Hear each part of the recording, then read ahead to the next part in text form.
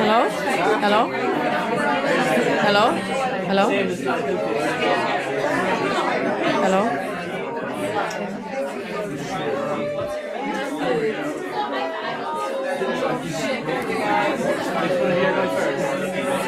Testing 1, 2, 3.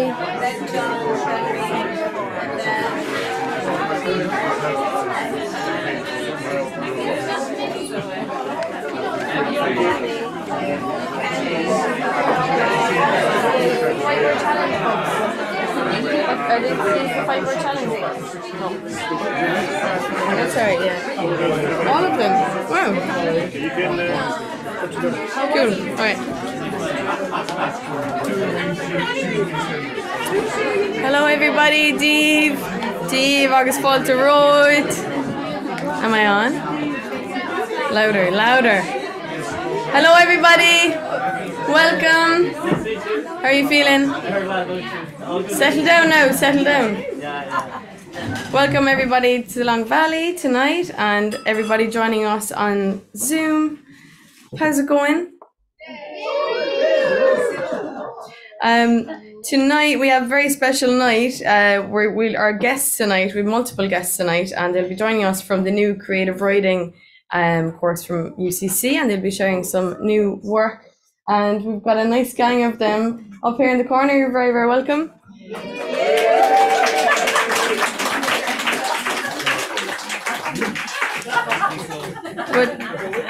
And anyone who's not familiar with the layout of tonight, we'll start with a little game, and we will move on to our lovely guest poets from UCC, and at the end of the night, all of you are welcome to perform on the open mic.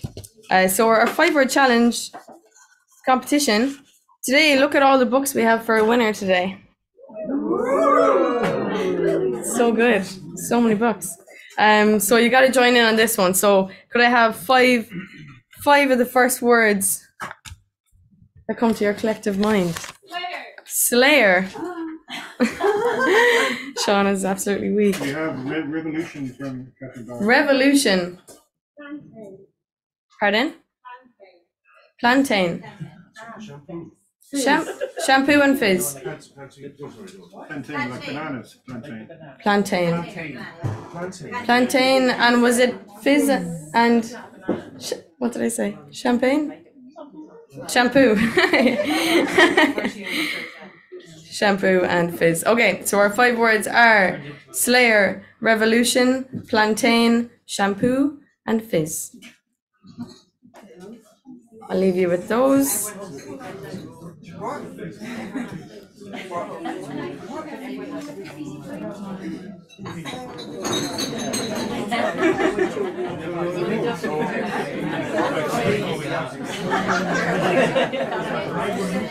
I forgot to mention the one and only golden rule. The game is you must, you don't have to, but if you'd like to write a poem using each of these 5 words in it, that's the only rule, and you can perform it at the end of the session, and those who receive the greatest crowd reaction will be the winner.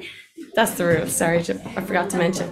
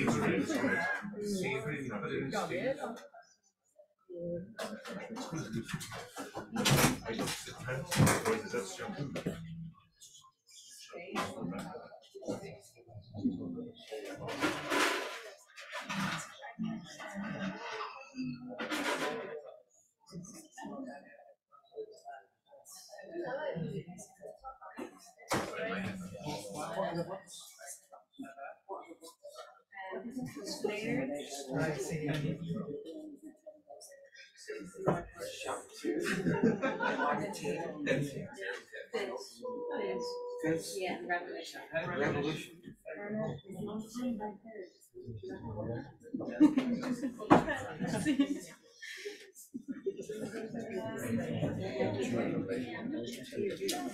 You got it. Yeah. Sorry, I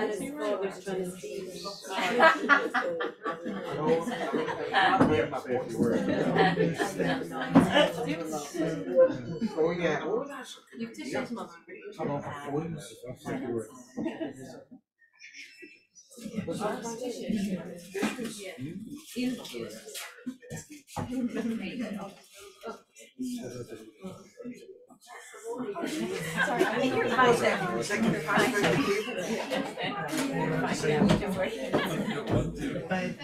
It's fine, it's just crumpled up, sorry.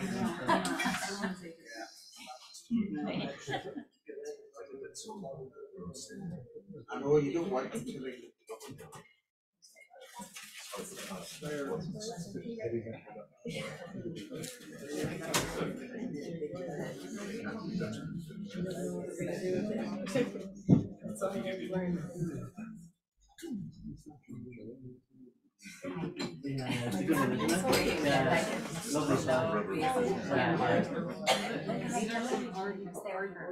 Is that where they're very strict and formal?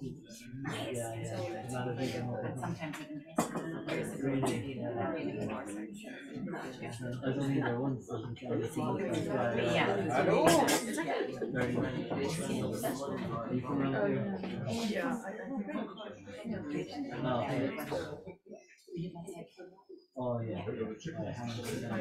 I thought this was before actually. Yeah, they're about 20 minutes outside the town. I don't really know their address. I haven't been up there in years. We've done the like John Donovan and Mary. No, I don't think it's really. My mother's from Mitchells and Virgie. My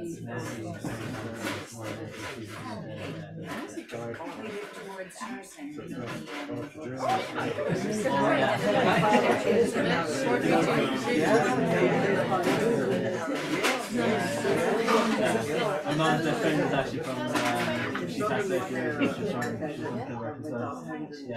Yeah. Massive. They just What about the guys from the they're the same sort of in one direction. That's okay. I know, I thought it was like a 5-word. No, I don't think I know. I thought it was like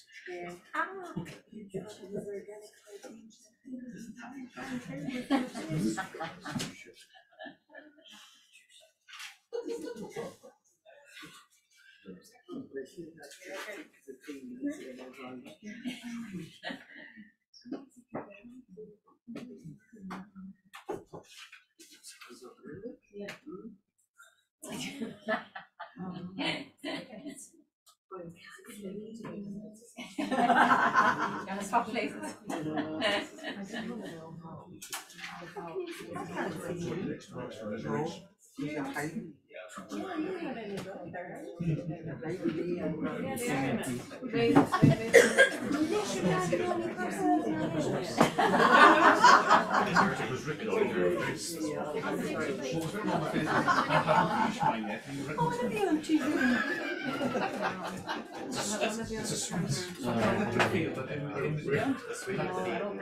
It's a cycle.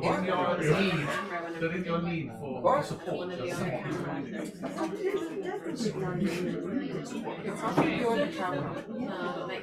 Sure, anyway.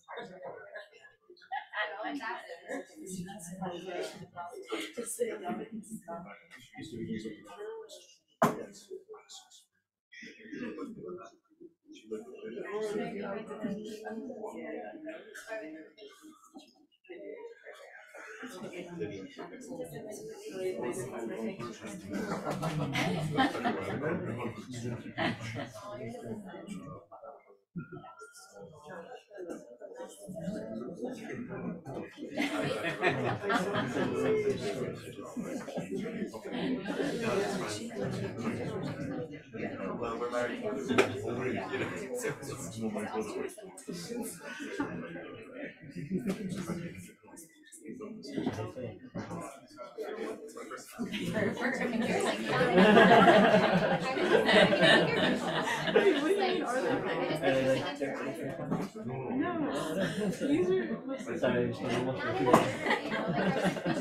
These two are bad quality, as you can see. This one's kind of. This is terrible. So I don't know. Yeah, I can feel it.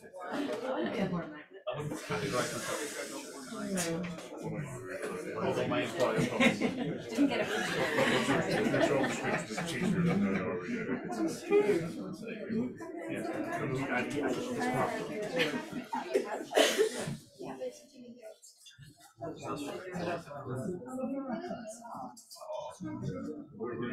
mutual capital appreciation system.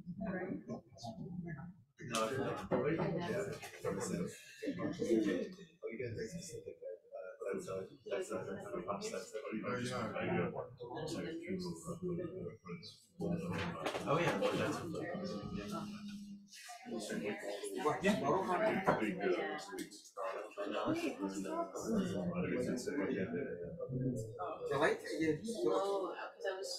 went in on Tuesday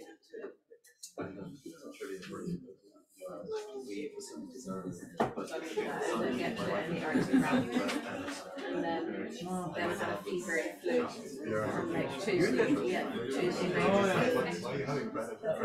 Saturday. You're not living you're sick, yeah, and they said I can't do any arts and crafts, everything has to be over, I have time to leave everything down. You start a new job. I don't even have activities for this. So stupid. So there's a mention theory or oh yeah. You don't get this. yes, they have to integrate Seems like it won't stay. yeah.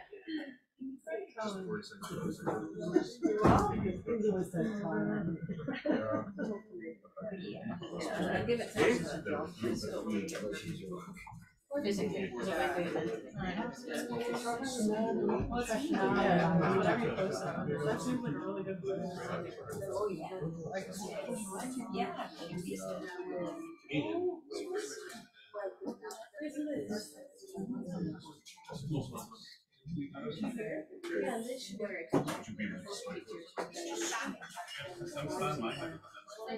I want him to sit here.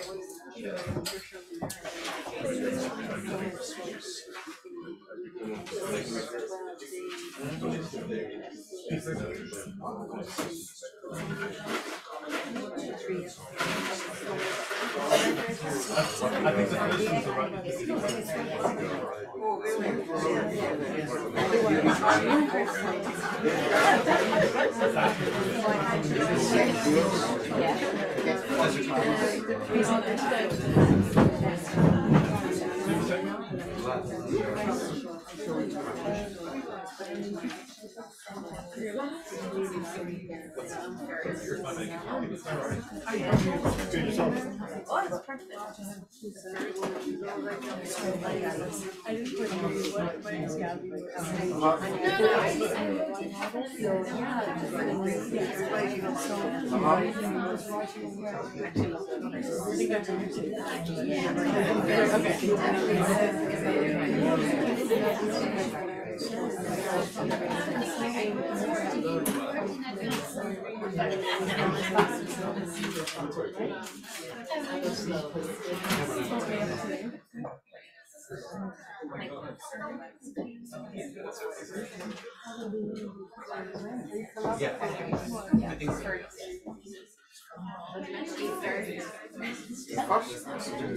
Get over with.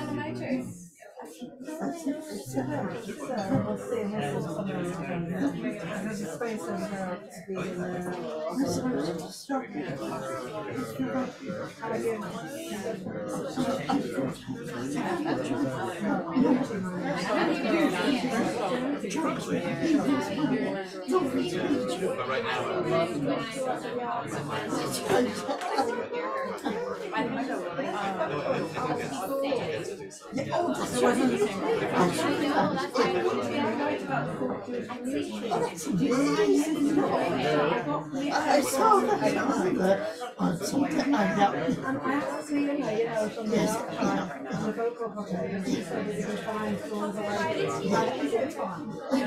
no problem. So I was turned as a question, Okay, everybody, I'm going to tell you now that time is up for the 5-word challenge for the writing part, unless you want to be sneaky and keep writing until I'm asking the last person. But do we have any first readers before our first reader does for the 5-word challenge? Yes. Yeah, you're very welcome. Before the first, I'm going to ask you for 2 things. If you're reading your 5-word challenge, please announce your name or tell me your name. And second, you are all the judges of this competition based on your volume. So if you would really like somebody to win, please make any sorts of noises you like. Right. Yeah. I'm Hannah's dad. Oh, nice. Hannah's dad, what's your name? Ted Myers. Ted Myers. Yeah. Do you want to shout or do you want to get to the mic? Shout, Okay. The Dragon Slayer stepped into the shower to shampoo her hair. It was plantain shampoo. It was fizzy. Here comes the revolution.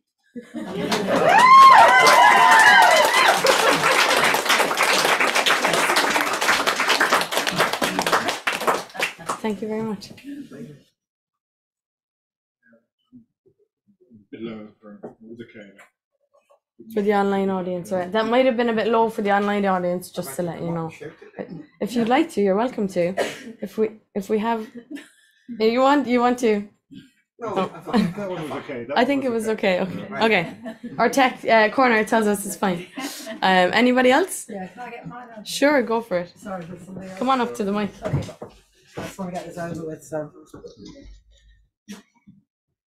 You're trying to look like me, she said.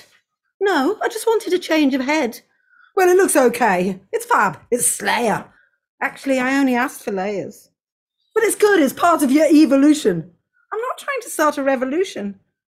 But I'll tell you, since you ask so nice, I cut it off because of lice. Head lice, she yelled, running up the mountain. You could have just picked a load of plantain, soaked it inside and made it fizz, shampooed it into your hair and whiz, the head lice would all flit and fly and bid your hair a sad goodbye. But the deed is done. Too late for that. My hair is gone. I've shaved it flat.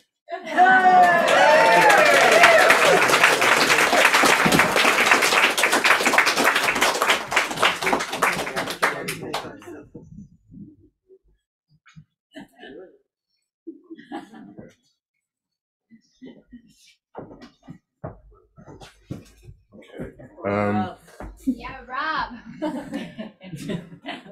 He thought about the revolution, but she only wanted retribution. He ordered steak as a main, yet she would only eat plantain. He said, let's get down with the kids, yet she only wanted to quaff all the fizz. Tomorrow he planned to see the old soothsayer, but that night she metamorphosed into the Slayer.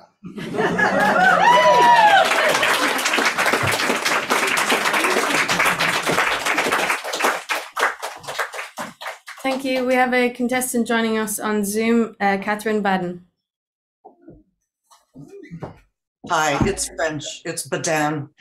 Hi, everybody. Mine is not funny. I ended up writing a little short story, so just so you know.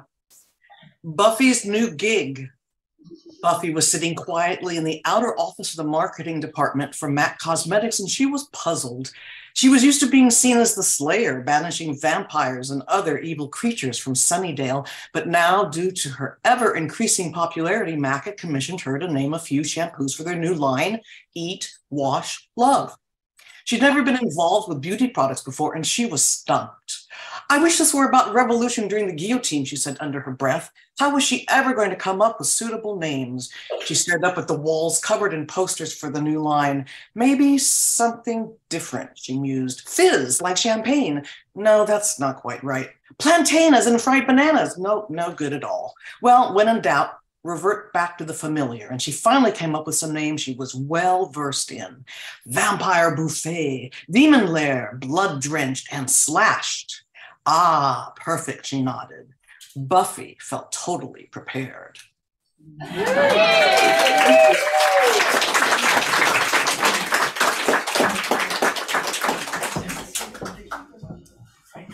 Thanks, Catherine. Keeping it online with Marguerite, please.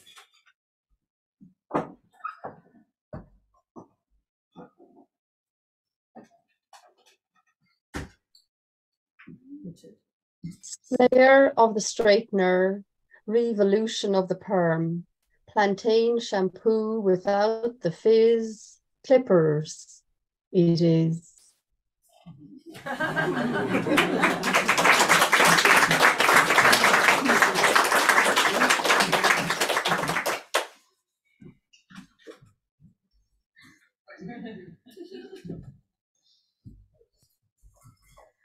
Hi, this poem is called Pixels. Chains of freedom, brainwashed with a TV shampoo. The revolution will be televised against the prophecy of Gil Scott Heron, slayer of data analysis, plantain of common judgment, sparkling fear, digital multiverse, feeds subconscious, Wi-Fi advocate, broken reflection of the last thousands of pixels. Thank you.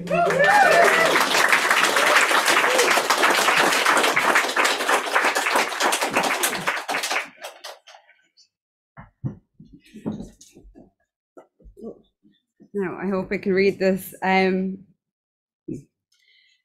most monumental thing that has happened to me was finding Buffy the Vampire Slayer. I was 10 years old, angry and bold, in revolt of the gender I was given. And then I saw this girl, feminine, yet kicking, fighting, absolutely dominating. It was a revolution in my mind. Girls could be more than kind, not floral and delicate, like shampoo bottles would want you to believe. The fizz of feminism rose within me like pink rosé. To this day, it's my favorite thing to do, my comfort blanket. It brings me the most joy.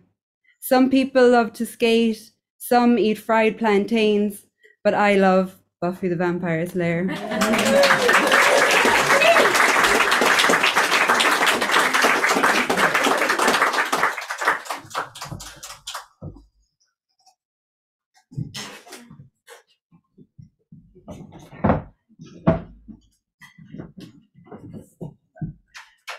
Hi, I'm Alice.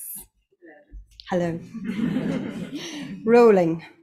Slayer was prepared for the revolution. Armor, check. Weapons, check. Six-pack, check. Makeup, check. Hair. Ah! He'd forgotten his organic plantain shampoo for his long blonde hair was in a fizz. Unruly curls would not look good on the battlefield. Cut. Take 5.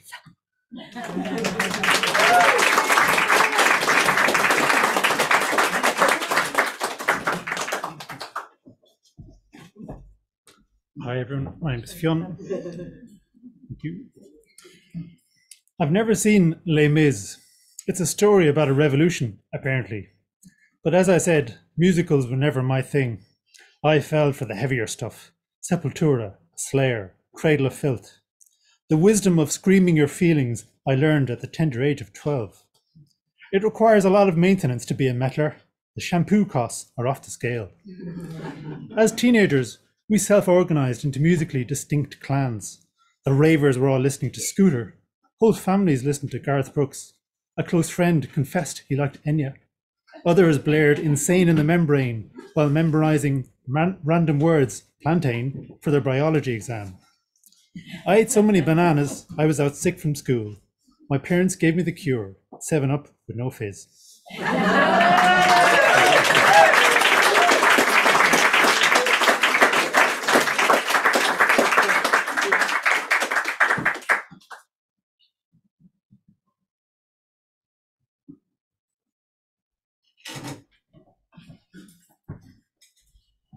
Nope. I'm Jamie. A revolution waged by an army lacking age. Baby-faced, the would-be slayers keep the thugs at bay. Amazing what you can find in a web page these days. 3D printers turning farmers into armorers, manufacturing arms for the rebels of Myanmar. How fortunate these things only happen far away, out of sight, out of mind, always somewhere where the plants are strange. Be it where one could grow plantain or be it bamboo. We imagine haggard rebels, battered, badly needing shampoo. That was us once. We should know more about this war. In this, indifference is a luxury that simply doesn't fit us. Champagne fizz on a head of Guinness. Thank you.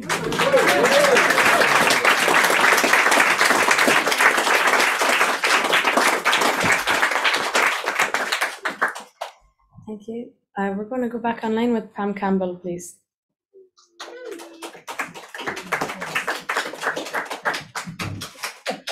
Here we go. Slayer. She revolved through the room, 6 feet tall and stocking feet, or so the story goes.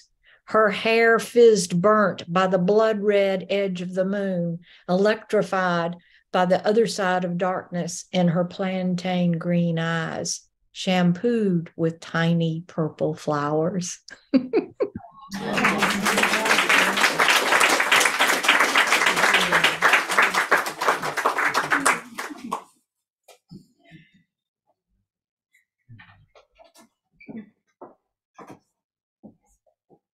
Thank you. Cedric.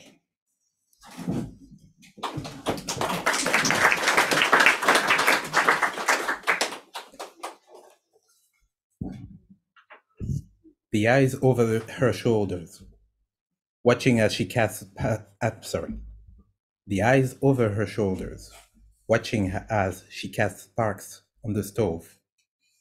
The servant knows that the gestures, guided by habits, will have the expected effect.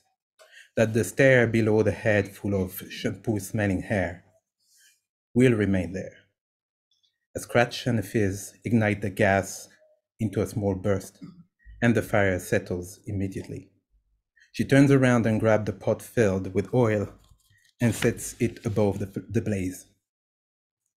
The slices of plantain remain on the table for now. The child cannot help but salivate to the idea of the fried delicacy soon to be. She might be his servant, but he knows some fits do not improve neither the goods nor the process. He's old enough, though, to imagine himself a slayer of the bad people in his country.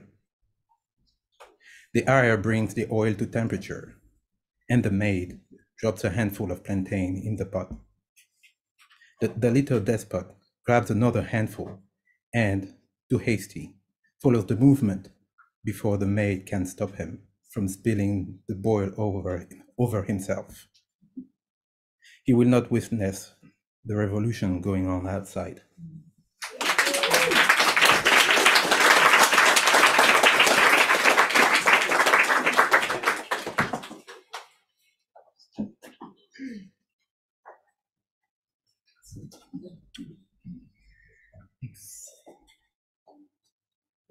Little black tiger. He scrapes the kitchen corner and thumps into the fridge, zooms along the hallway, bouncing off the walls. With kamikaze moves, the wild spider plant slayer goes in for another kill, samurai swords in the paws, turns a revolution to catch the dangling young, fingers spread temptingly to slice the lot to ground. My tea egg dangles in the cup, plantain, lavender, hawthorn, scents seduce the fine feline nostrils, paw dunks into tea. Fascination with the fizz of a vitamin drink and how the pink liquid breaks his paw behind the glass. And at night, the scent of shampoo in my hair and how the foam runs down my pink skin, so vulnerable to the slice of the claw, to the suckle of a vampire, so soft to the touch. Big eyes hazy in wonder, then the aha moment of what's beneath my clothes. Suckling quest concluded, little black tiger purrs.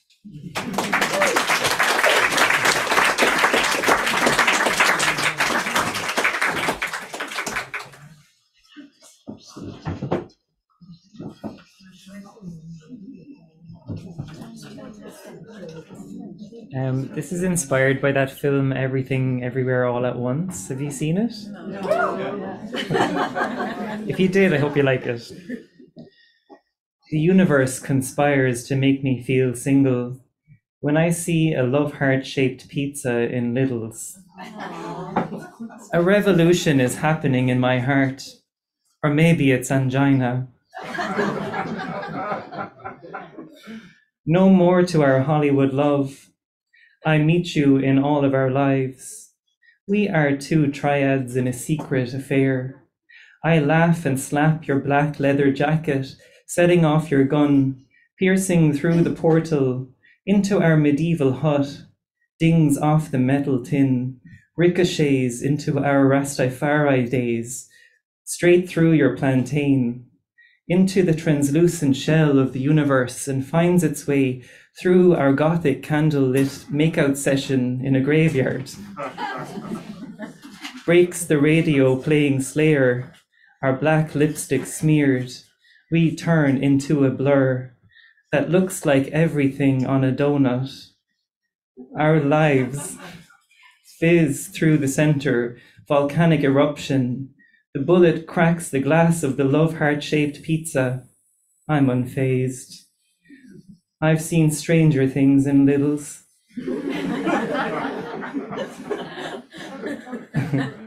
I move along, filling my cart with groceries, almost forgetting that in this universe, I don't need shampoo.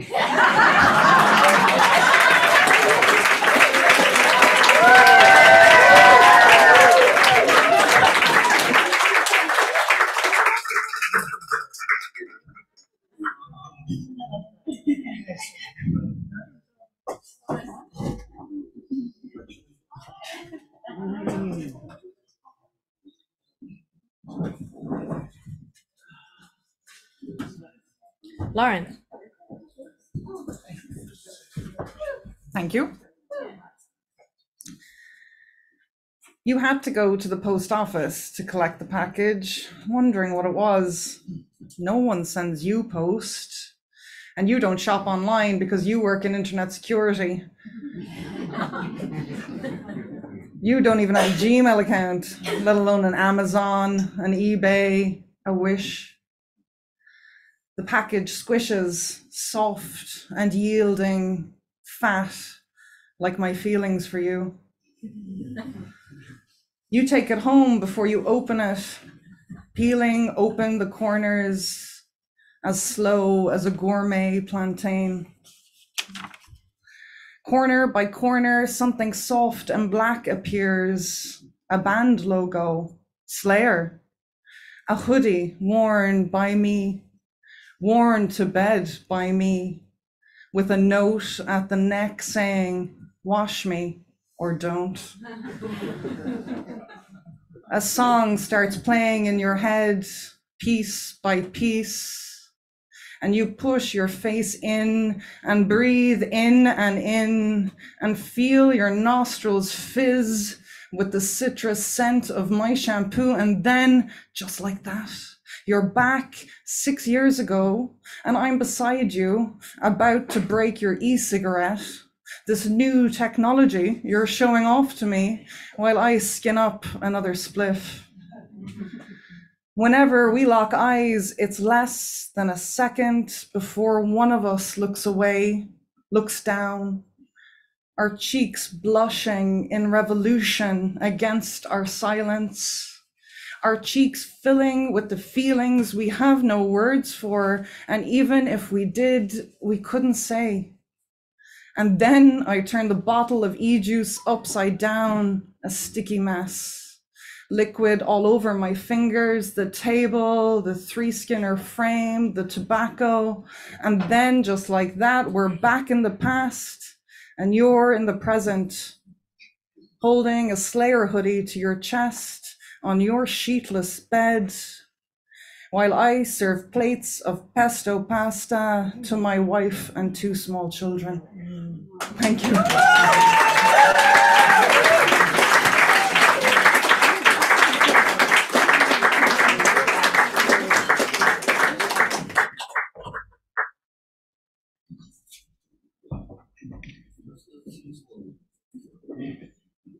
So I think I'll dedicate this to the grandmother I never met. Like that itch, a cork of champagne lifts, and out of me I remember the red hair gene passed down, a second-hand revolution, intergenerational pull, the ochre seeping out of me, a vision of my grandmother saving the piano and 11 children, one of them my father, while the Fermoy barracks were burnt down by the IRA. This fizz of the past has marked me, like that itch you get from the plantain shampoo, which is wrong, getting in your head like a slayer, sick, carrying a history unseen.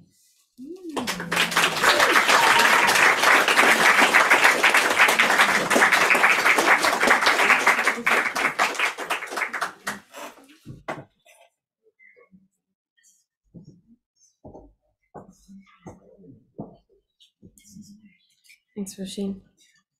What do you reckon? You've been staring at me like this since we started. Come on up and read your poem. Yeah. I'll decide for you now. Okay. Okay. Oh. Every time. I'm so sorry. Okay, thank you. Plantains pose a problem upon my market revolutions. The impropriety of possible culinary misappropriation, the peculiar 21st century fizz of kitchen correctness versus Epicurean adventure. As I slice their skins with my stained Sheffield steel, will I reveal myself as a British post-colonial slayer. Shampoo is a Hindi word, and ketchup, and pajamas. Is there any comfort or condiment or cleanliness possible absent the guilty ingredients of history?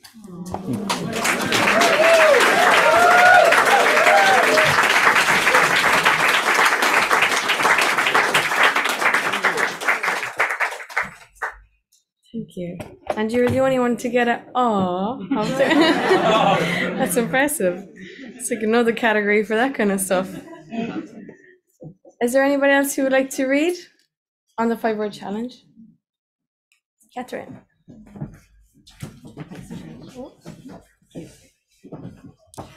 Confess. We are metaverse lovers, children of the revolution. Realms collide in champagne nebulae. Earth fills my lungs in sinister lair. I knight you with the pet name of Slayer. We vibrate as 2 strings on a plantain tapestry.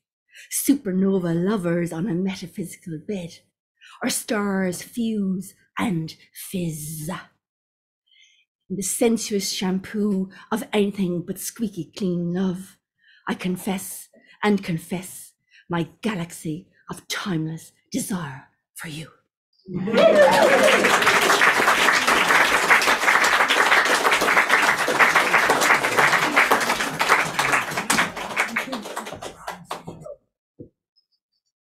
Thank you. Anybody else? Anybody else on Zoom? Nope. Okay.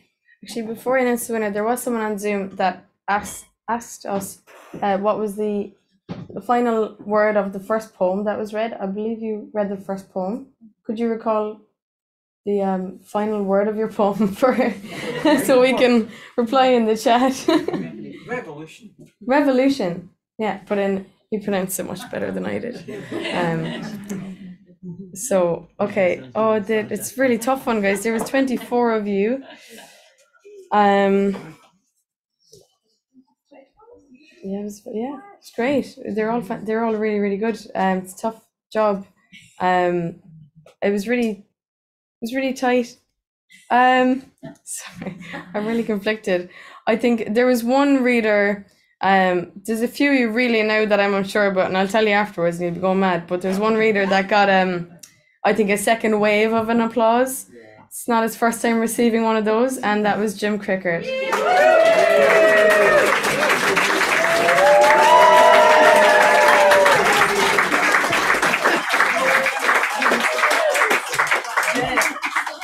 I must read it to claim the prize.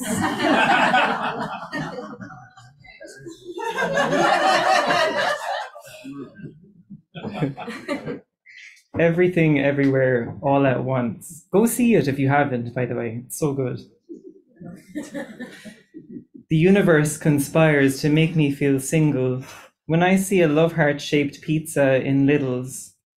A revolution is happening in my heart. Or maybe it's angina. No more to our Hollywood love. I meet you in all of our lives. We are 2 triads in a secret love. I laugh and slap your black leather jacket, setting off your gun, pierces through the portal into our medieval hut, dings off the metal tin, ricochets into our Rastafari days, straight through your plantain. into the translucent shell of our universe and finds its way through our gothic candlelit makeout session in a graveyard. Breaks the radio playing Slayer, our black lipstick smeared. We turn into a blur that looks like everything on a bagel. Our lives fizz through the center, volcanic eruption. The bullet cracks the glass of the love heart-shaped pizza. I'm unfazed. I've seen stranger things in littles. I move along, filling my cart with groceries, almost forgetting that in this universe, I don't need shampoo. Thank you.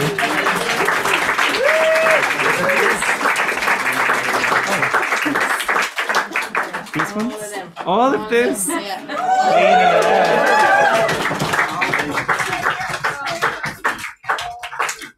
Congratulations, Jim, and thank you so much to everybody who competed there. It was a really good one. So we're going to, before I announce our guest readers for tonight, I know, guys, it's all very exciting. I know.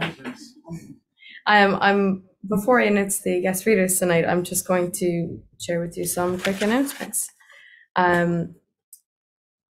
So first of all, Ovail aims to maintain a safe space for writers and attendees who subscribes to the Arts Council's Equality, Diversity and Inclusion policy. We ask participants to maintain it respectful when communicating and to report any offensive behaviour to Ovail. This event is recorded on MP3 and will be available to revisit on video via vimeo.com/Ovail.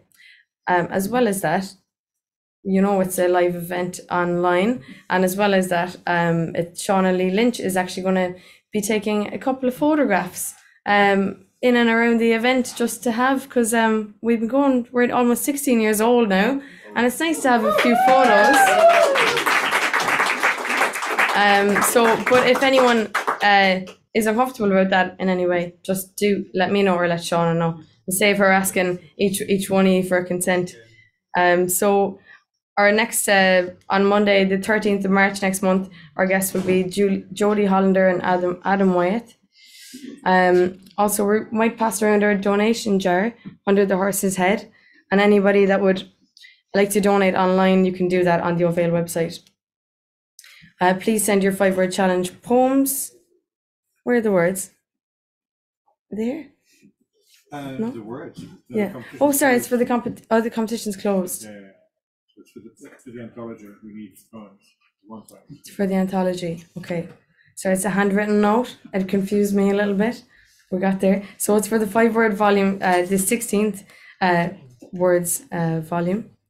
And if you want to put it, the submission's closed for it. But if you want to send any of your 5-word challenge poems to the submissions at ovail.ie, that can be potentially included in that volume. So on Tuesday, the 28th of this month, in the next DeBarra Spoken Word event in Clonakilty, the featured poet will be Paul McMahon. And that's it for our announcements. I'm now going to introduce our guest readers for tonight. Yes, are you Liz? I was just about to ask if you were here. Liz Quirk will tell you all about it.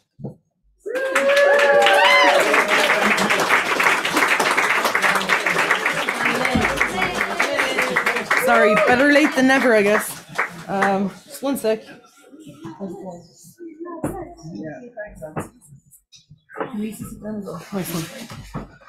Hello. Hello, screen. So, sorry to just fly in like that. Yeah, just real rough and ready. So let's get on the right page. So tonight you have the pleasure of listening to 7 of the MA poets from the current crop of MA in creative writing students in UCC. Unfortunately for them, they've been stuck with me as their lecturer for the last little while. So if you enjoy their work, that's brilliant. But if you don't, it's not my fault also. So will I just go, what I'll do, I'll introduce you all like one before an introduction and then you come up. Is that okay? Okay. So Fiona's first, and she looks slightly perturbed, but there's a great crowd here anyway. So okay, let's go for the detail. Fiona Tracy, cool the jets in a minute. Let me introduce her. Fiona Tracy is a poet from West Virginia. She has earned her bachelor's degree in creative writing from Shepherd University and is currently in the MA cohort in UCC. Her writing explores women, place, and identity, and she has been published in the Naugatucket River Review, Orchard's Poetry Journal, the Stone Coast Review, and the Blackwater Review. So Fiona Tracy, everybody.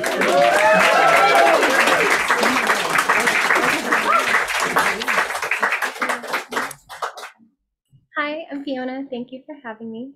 I'm going to start by reading a new poem that I'm working on that is about my father.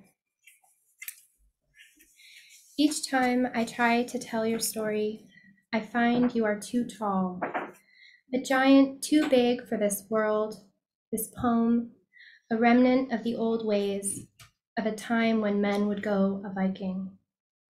I know the tallest I have ever been was seated on your shoulders, an 8-foot girl in a land of small men, reaching around your red beard as if to touch the world. When you were strong and I was not, we shared the easy love of protection. Daddy, you are double-sided like a silver coin, carried with me, thumbed in my pocket till I can see myself in your reflection. On one side, you stand perpetually laughing, leaning back against the dishwasher in our small kitchen-made mead hall, the company and I enthralled to your tales. Then you would rub your hands together at the pleasure of your own jokes, and I would know that you were happy. On the reverse, you are full berserker, punching holes through our drywall, roaring like the Ursus Arctus, sailing a squalling sea, forever battling the world serpent of your anger. I am storm-tossed, born on choppy waves, yet hunt you like the white hart in a dark wood, seek and find and lose you in every man I meet. Not a new idea, but no less true. Daddy, I am still afraid of you and how alike we are in the extreme heat of our unbearable coldness. When the snow falls outside my new home, I hear the soft crunch of powder compacting on powder, of a million pieces of white stillness turning over, submitting to your boots. I am not with you, but I see your stride, never breaking, how the coat that always seemed too large for any human hangs from your square shoulders. For you, I will rise every 2 hours to shovel as you taught me. For you, I will live the old way, close to the land, close to the sea. I do not carry your cornflower eyes or Swedish name, but am more like you than any other that walks the earth. In another life, I was the Valkyrie that chose you for your courage, guided you to Valhalla. Long after, we chose each other again when I became your daughter. In trying to understand you, I keep choosing. I will keep rowing to you, finding pieces of you suddenly in my lips, palms, knees, teeth, like fish scales, only extraordinary when they catch the light. I fight our likeness, even as I embrace it as a way to you. I fight our likeness because it is our way to fight. Your anger, my anger, is my legacy. In every life that comes, I will choose you as my father.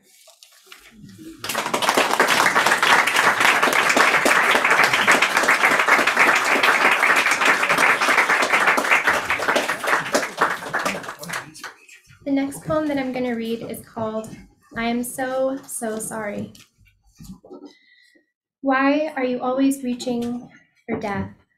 Why do you send your secrets flying out into the world on ink-smudged napkins like so many shabby once white birds. Don't you have any shame? Don't you know how to smile? Don't you know how to be polite, to be cheerful, to be a woman? Don't you want me to be happy, don't you? Why do you bruise so easy? Why are your hands perpetually shaking? Why didn't you put more salt in the dinner? Why do you cry out in your sleep? Can't you see I'm trying to get some rest? Why are you so childish? Why is your head always empty of me and full of last night's dreams? Why are your lips redder when I make you cry?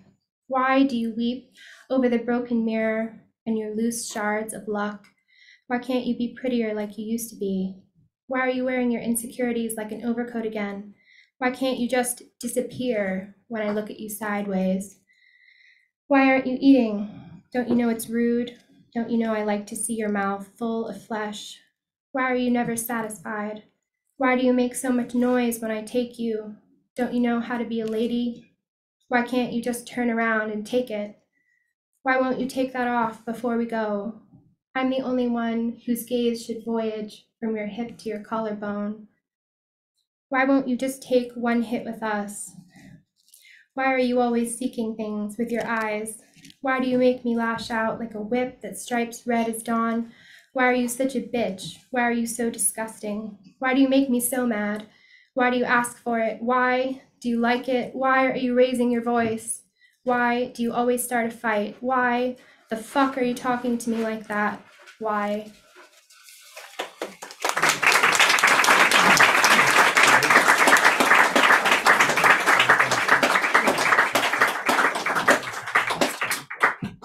And the last poem that I'm going to read is just a short, hopeful poem, and it's called What Fit Once.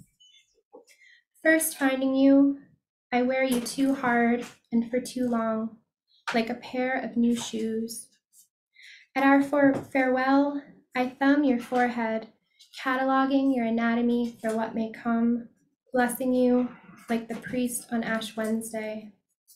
Who knows, maybe our love will show up somewhere, almost forgotten, like a lost stocking or an old piece of jewelry, an ordinary thing. Thank you.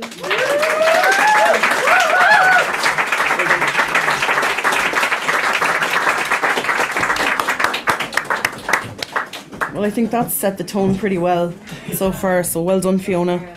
Next up, we have John McLeod, who is an English-born writer who was raised in the American South.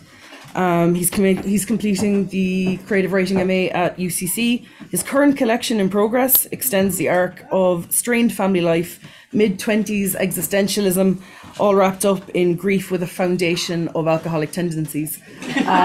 So I think that gives us a good bit of context there. So this is a warm welcome to John.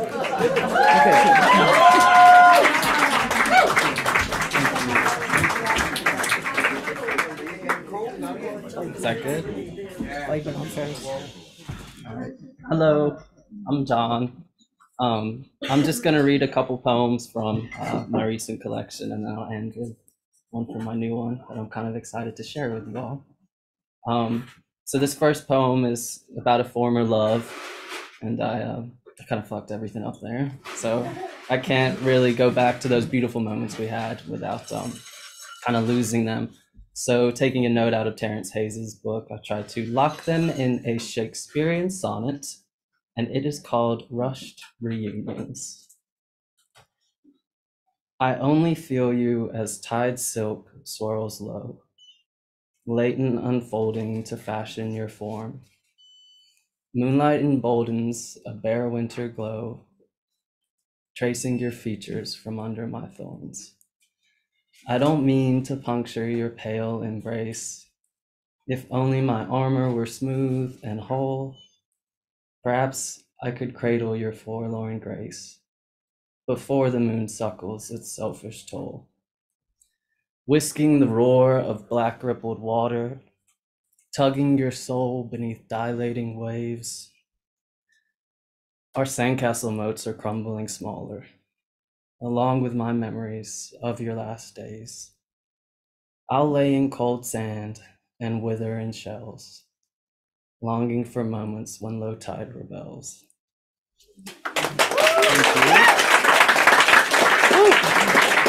Kind of nervous up here. This next one, so I am a recovering alcoholic, and one of my best friends last year, my partner in crime, was lost to addiction, and he was in a coma for about a week before his family pulled the plug, and this poem kind of came out of that. So bear with me, please. But this one is for Paul.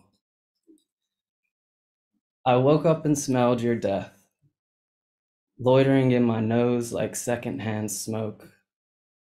I think about you now and feel hope dissolve like acid in my mouth while your death waits to vibrate in my pocket.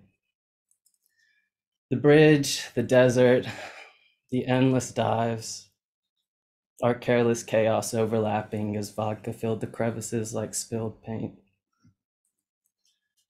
Just one deep breath, and I'll meet you at the ditch where we'll roll up and blur the line between antics and alcoholism like we always did, until we didn't. Give me one deep breath and exhale a laugh from the passenger seat with a blunt in your hand. Give me one deep breath, on your own, please.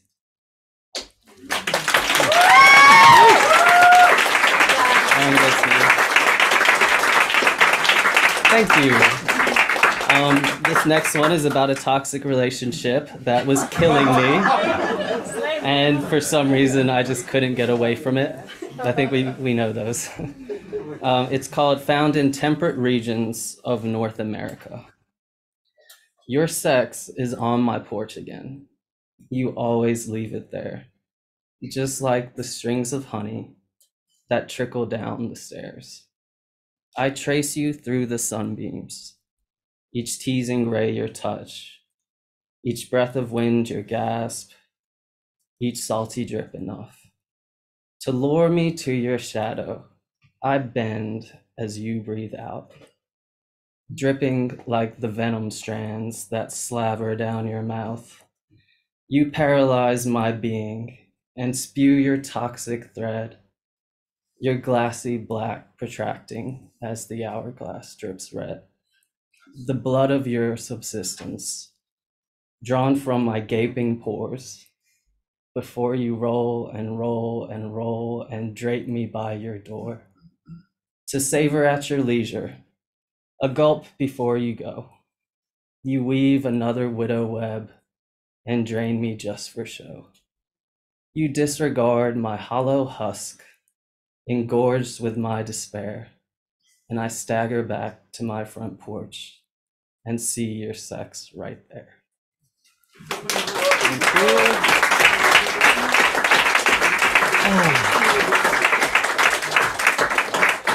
All right, and this next one is just about a beautiful hike that happened one time. It's called If We're Walking in the Air, Are We Flying? You find me in the vacant lot where my spirit hides, blown with plastic bag promises caught beneath chain link. Shattered glass and rusty nails tink beneath our boots as you steer our escape. Your steps always climbing, always up to realms my haggard dreams don't recall. But your woodland world enchants, and when scattered saplings yield to brush and bark, your grasp tightens, the knowing breeze tugs through thick forest, and timid rays illuminate your charms, like the pine cone you threw at me.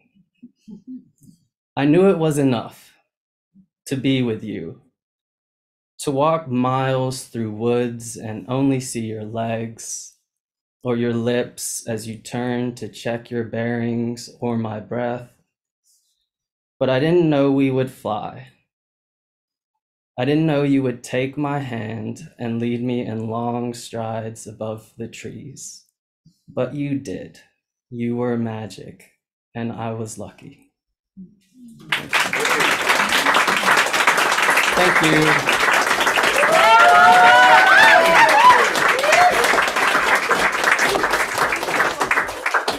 Okay. I'm a tiny bit shorter than John, so. Okay, so next up we have Hannah Myers, who is originally from British Columbia and grew up in Glasgow. So we're having quite an international sort of cocktail effect tonight. Also a consumer of the MA in creative writing and a poetry student. She adores writing, wait for this, narratives for games, flash scripts for animation, lyric writing, poetry and musicals. So tonight we're being treated to some of her poetry. Hannah Myers, everybody.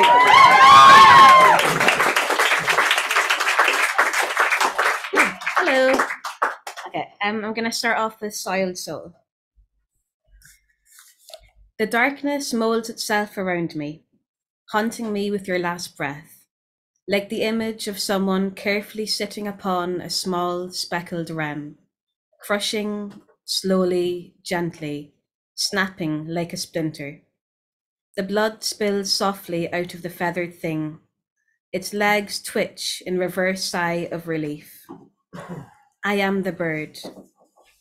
You took me from a quiet place, a calm place, everything we had, everything we were, to now we lie in forgotten past with nothing at all. Cold winter waves crash upon my calloused skin, the pain breaking, seeping into the sea, the salt, how it stings. A bitter pain, but better than what you left me. No one to replace your presence or smell. Without you by my side, my tide washes over me, diminishing me to particles to the size of sea salt, hard and broken. I wished your death on many lives for yours in return.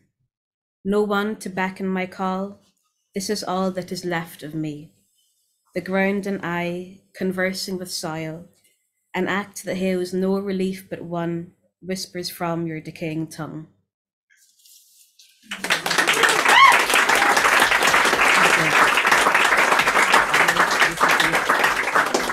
And the next one is called Menu. I imagine you as a morsel while I place you inside my needy mouth, tasting you before I submerge you, tasting you before I hand your delicate scallop-like flesh over to my violent tongue, as it swirls you around and around like a merry-go-round in the front of my mouth, thrashing you so wildly that your skin starts to tear and flake off, falling upon my curious gums, like autumn debris brushing against my velvet cheeks. My molars grind you into a flattened flesh, dilating you with my saliva, so that you can slide easily down the dark pit of hell where you truly belong.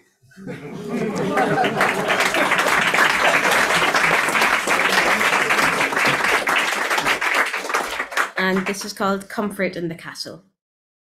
You lie there caressing the minuscule dark particles of my brain, the reminder that you were once here, a constant murmur in my ear, your sweet voice echoing, enticing me to live better, to endeavor love and hope once again. Your image severing my lust for life with a strewn icicle, like the ones that hang lightly from the roof of the veranda, hoping one will fall and slice through me as I slam the door harder and harder each time. To lie by your side, frozen in time with the larvae from the blowfly, seems all but a dream to me, one I fantasize about daily. I would have the larvae devour my flesh, consenting the soil to make love with my OCM. The thought of our carcasses inflating reminds me of that summer. The summer we rented a bouncy castle in the shape of a cat for your birthday. Together we shall bloat and collapse, allowing our love of creatures to bounce and feast upon us.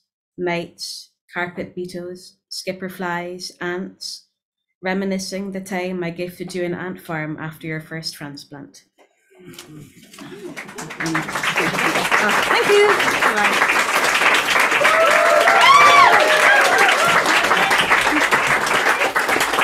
Okay, so far so good. Okay, I'm a tiny bit taller than Hannah. Small, so we know now in comparison, smaller than John, taller than Hannah. Okay, so our next poet that we'll have joining us is Gabbi Dufrene. Gabbi is a poet and a writer of creative nonfiction. She's also currently in the UCC MA in creative writing. Originally from the American South, same as John, and her work focuses on the interactions between religion, sexuality, place, and acceptance. So please welcome Gabbi.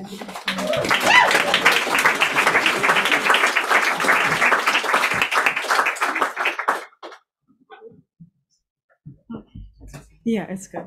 Hello, everyone.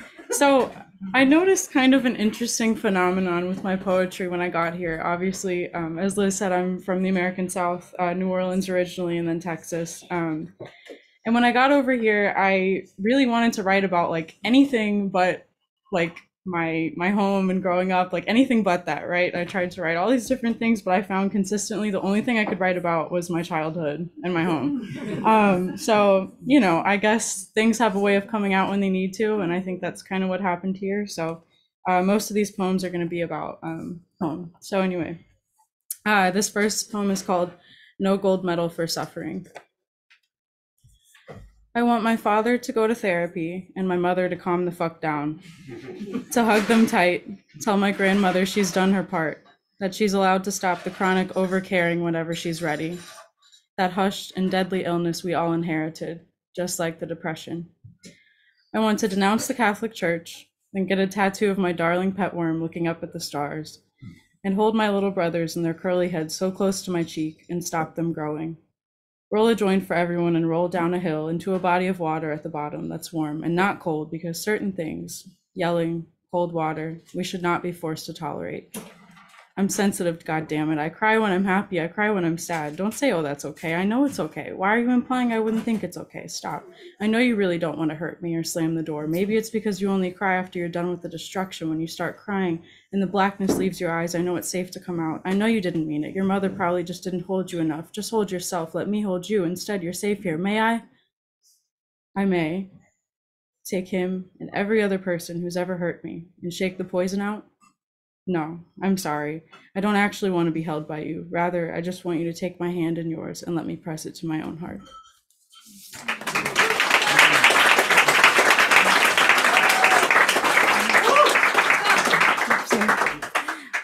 So this next one's called For Amy. It's about my late grandmother.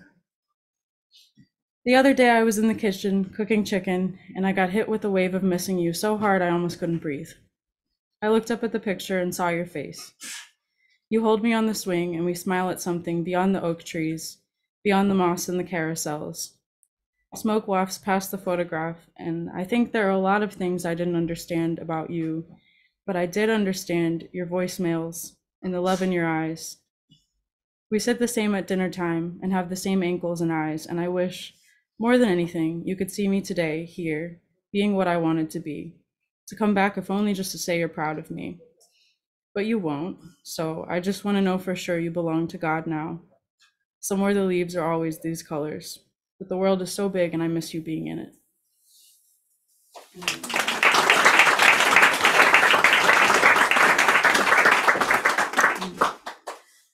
This is called 5437 Canary and Drive, the address of my childhood home.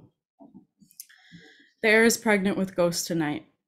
We stood on her back porch, mosquitoes alighting on our skin, and while the wine glasses still sit on the table, the jazz still pours from the speaker. The rain still falls into the backyard. I cannot help but feel I was born into this sense of loss. They recall his funeral song, the way the magnolia trees stood softly along the southern streets, after the hurricane and the more intimate traumas, the day you finally told them the truth. 4 blocks over, the storm took half the roof away. The house is still painted green. The purple bike still slumps over in the driveway. I look into the window of my old room. Rainbows still lining the walls, the little spirit crisscrossed on the carpet, her brown eyes blinking back at me. I press a loving hand to the glass before I turn around because I can't set her free. Home is the place I learned who I wasn't meant to be.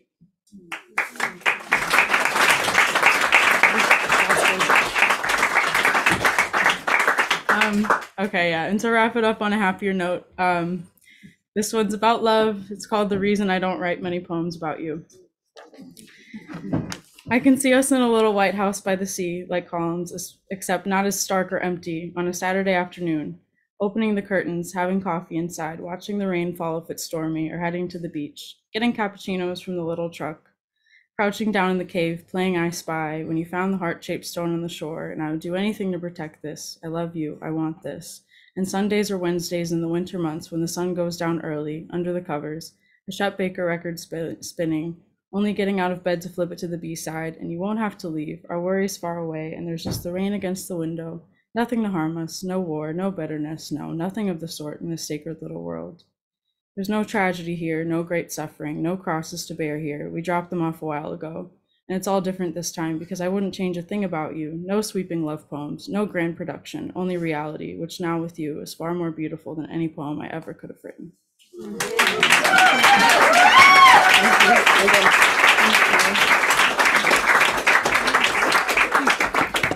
Okay, so we're at the halfway point of the UCC poets anyway. Okay, they've all done so well so far. Kemi, are you here? I can see you. Okay, she's good. So our next reader, I'll do the introduction slowly while she's walking towards us from the back. Kemi George Simpson lives in Cork and has been a stay-at-home mom since before the iPhone was invented. She has 4 sons, so her house and her nerves are wrecked. She's excited to read her poetry. She doesn't get out much, so this is a pretty good occasion. Poetry is a distraction for her from teenage tantrums and that ever-pressing fear of aging. Her next-door neighbour found inspiration in one of her poems and shared it on Facebook, which was a really good thing to happen at the time. Urban trees and the steep inclines contribute to her health and wealth. So here we go for Kemi.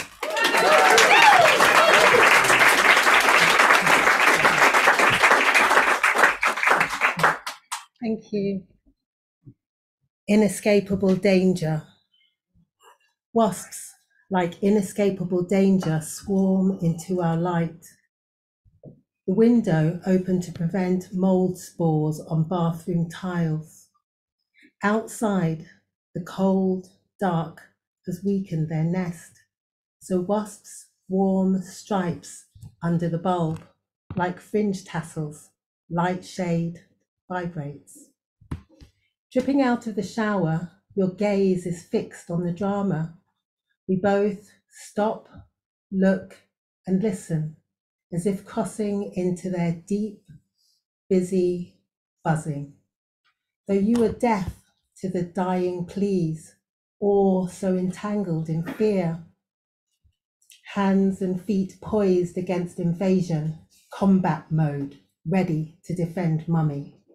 Go and cover your chest, I insist, as autumn chill settles into the landing. Reluctant, you tighten towel around waist, then get dressed, too young to discern what to cherish and what to vanquish. Back from school and college, we do our chores. Furry corpses with minute limbs and incandescent wings adorn windowsills, stairs, floors, and even the kitchen sink. Like mouse droppings, we dispose of them.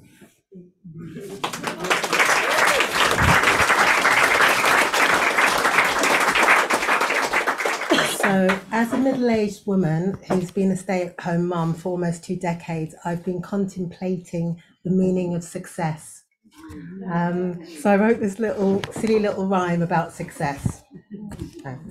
Success is driving clean through narrow, vicious bends, smooth hill starts in front of bated breaths, opening palms to give and receive, keeping fists tight to fight off need, raising derechos, keeping your head down in dirt storms, raising derechos to force reform, meaningful creations from simple supplies, asking for help when it's hard to survive, investing in well-researched wild visions, humorous while dangling off cliff edges.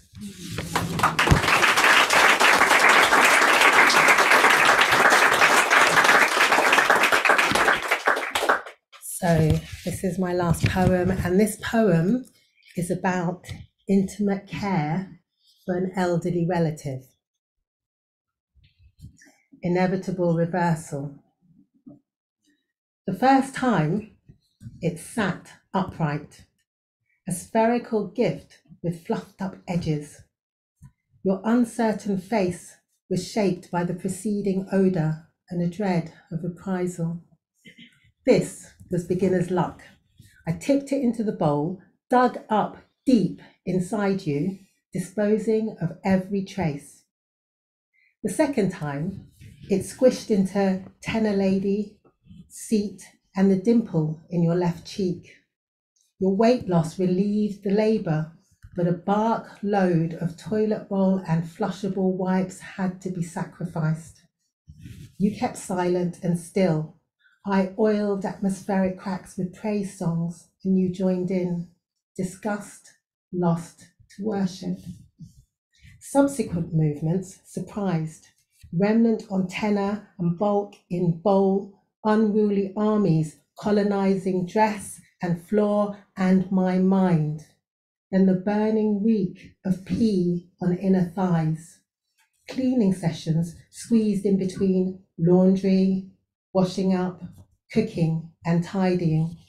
The mini respite I offered seemed wanting compared to the usual load, but you would uncoil, patiently endure the digging and the wiping and my joyful, tuneless noise. Waste, fertilizing affection, and you overflowing with a magnitude of gratitude.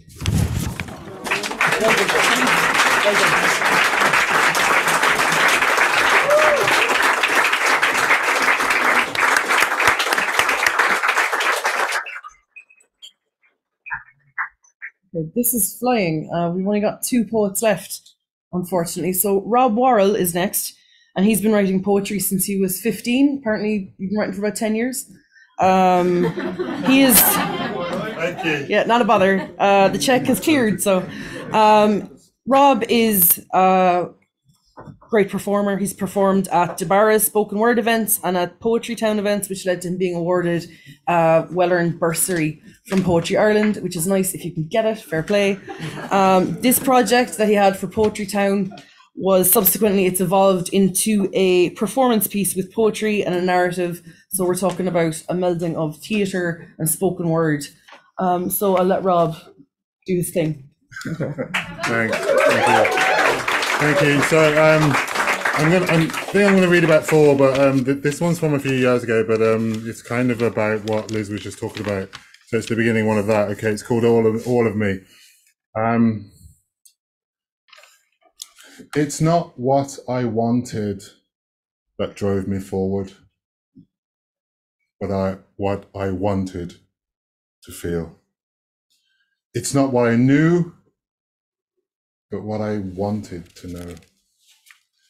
It's not what I felt, but what I wanted to feel. It's not what I was, but what I wanted to be. It's changed nothing and all of me. So this next one is much more recent, and it's kind of about I've got a bit of a complicated background, but anyway, it's kind of about my late mom and about me growing up as well. So yeah, it's called Go Home. Born with cleft palate, suffering more than most, her early life played host to rejection and learning to survive alone. Within 4 walls, no loving home. As she carried me day and night, beyond adoption, could see a future more bright. Giving 2 daughters, a mixed race brother, with white husband, absented black lover. She walked tall, proud and fast, ignoring disparaging looks of many we passed. Taught all of those near and far, it's not who, but how you are. I tried so hard to be strong, to lean into pain and belong. Be no different, be not other, for the sacrifices of my mother. for kith and kin. No question, no fuss, you're just one of us. But their projected, my protected identity was only part of me. Then came the marches, skinheads attack, ain't no black in the Union Jack. Don't be taken aback, this shift to the right makes our streets safe for who at night? So naive, no colour blind, claiming multiculturalism leaves whites behind. Coming over here, they have it made, never working, always paid, no fitting in between the ghettos, more Brummy boy than Soweto. Right accent, wrong skin tone, avoiding me, leaving well alone. Wherever I wander, wherever I roam, there is no belonging in Nigger Go Home.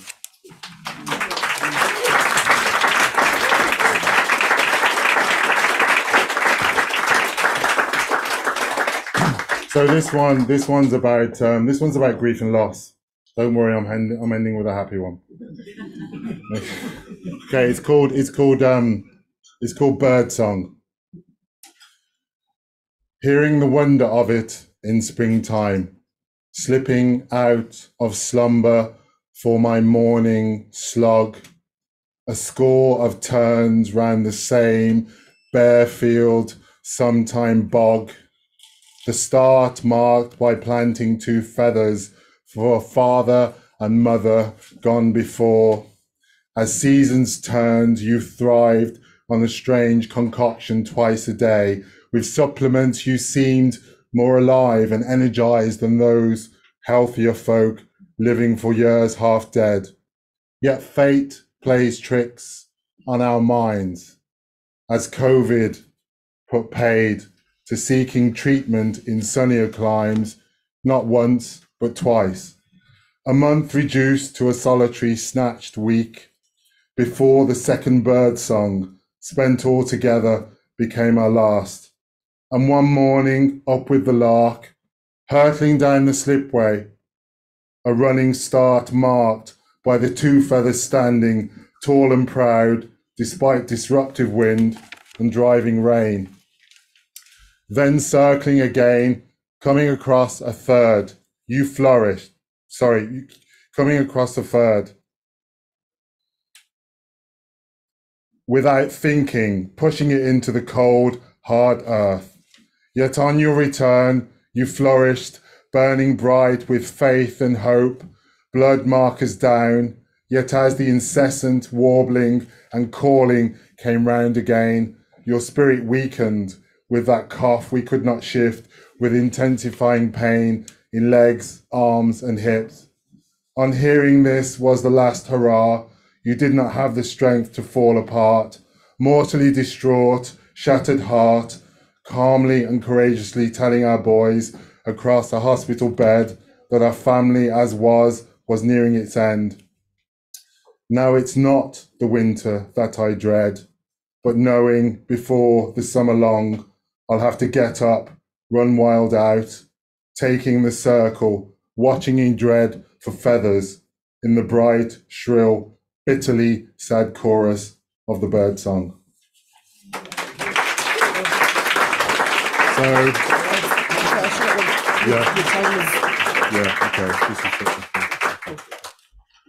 okay. Your eyes are like the pool at Simon's Cove, piercing the light with your blue, deep, dark, and bright. I dipped my toe to test the cold, an unexpected warmth, numbing my flight, pulling me in toward you. I had to, wanted to, yearned to dive right in, feet first, headstrong, slip under placid waves, breathe in deeply, the water's flux and flow, drawing me down deeper, pulling at my core to dare to want more and more.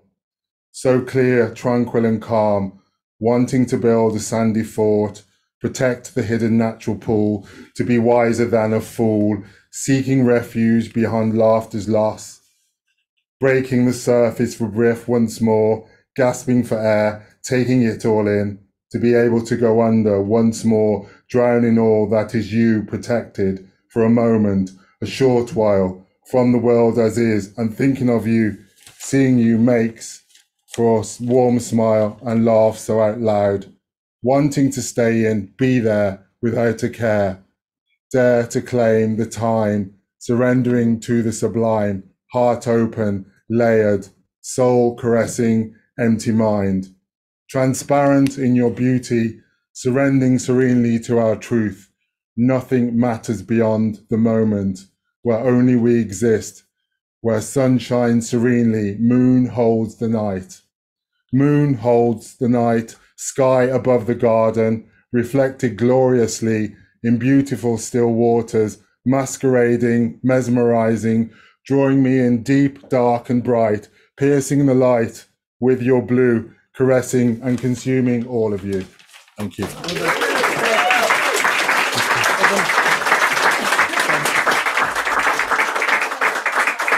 Okay, so we have come to our final poet, and I just want to say thank you to Paul and everyone at O'Vale for inviting the MA. You get a different bunch every year, so I think you get a pretty good survey of what's going on above in the college, for better or worse. So, for better. So Alice Barry is our next and final reader. Yeah, here we go. So Alice is a writer from Cork. She has returned to Cork, having worked nationally and internationally as a dramaturge, actor, producer, writer, director. She graduated from the Samuel Beckett Centre in Trinity College. I'm too polite to say the year because I don't want to be giving away your age. And she's worked extensively in theatre, radio and television. She is one of the best storytellers I've come across in narrative poetry anyway. So let's see if what she can do to finish this up. Thanks very much, lads. Thanks, Liz. Thank you, Liz. That was lovely. Hi. Okay, so the first one is called Willie Clancy 96. And for people who don't know, the Willie Clancy Festival is an Irish traditional music festival in Clare every year. The bolshy bollocks attracts the crowd like a herd of heifers around a trough. Thirsty for talent, they bray and holler at his jigs and reels. Around the floor and mind the dresser, hop ya by ya, flat down and ballet up, battering to bait the band. Whooping like the lower deck on a rough-cut Titanic table, threatening with the weight, oblivious to impending danger. The handsome fucker flicks his hair, darts a glance to enchance, as his elbow saws through the love-lorn ladies of Lahinch. Bow dancing on the strings, fingers fiddling fast and furious, promising participation to all who dare to stare his way. Beads flick from his forehead and fly through the air like a summer promise. They land with the bravery of 7 pints of the black stuff, consumed down a cleavage held up by the wonder of youth, formed by the freedom of summer spaghetti string straps. Bronzed and brazen boulders baiting braver men than that flirty fiddler from 4. But he does have the feckin' X factor. Their eyes like the patrons, locked. A smirk, a smile, a wide wink, a head thrown back as her laugh sings out like a sean-oath of fine chances and possible dances. The dirty devil drives the session on, head down, eyes closed tight now, futile as a knife on a bowron. Fat frog, knocked back, she's out the gap, onto the beach where the bonfire burns. Bodies, bottles, cans and hormones melding. She looks to the sea, then joins the melee.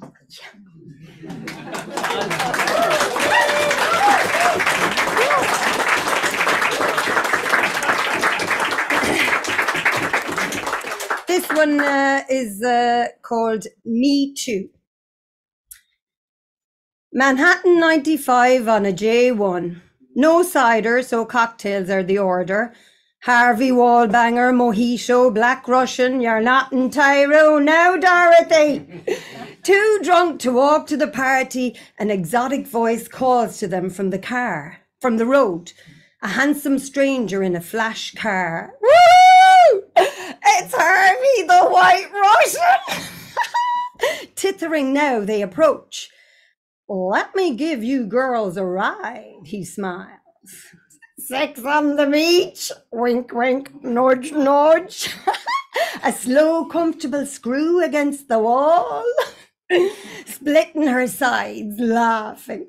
It seems like a good idea to hike up her skirt and dive through the passenger window. Until she realizes the doors are locked and he's driving away, leaving her friend, waving frantically, laughing hysterically, roaring after them, "Me too!"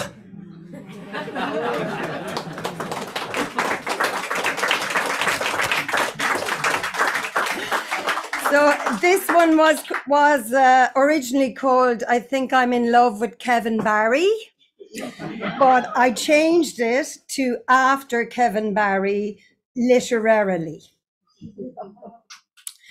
That old country music was what the medical microbiologist became morbidly fascinated by. Silently she pleaded in the Ahada Hills, then made this gesture. Oh, thanks be to fuck, he'll say, with the burden lately of wandering thoughts at night. She tacitly promises to take the night boat to Tangier with him, based on the knowledge that he will almost certainly know the kind of moundy bit down the far end. Information. But what she really longs for is a companion to travel to the far recesses and see what they might find back there. Beetle bone or marvel marrow. Don't be scared. He watches over the water, asking answers of the partially dissociated. They don't have them. In her matter of no small consequence, microscopically speaking, what she means to say, if he is interested, will be, you must not ever think of that dark and glamorous place unless you are brave enough to enter.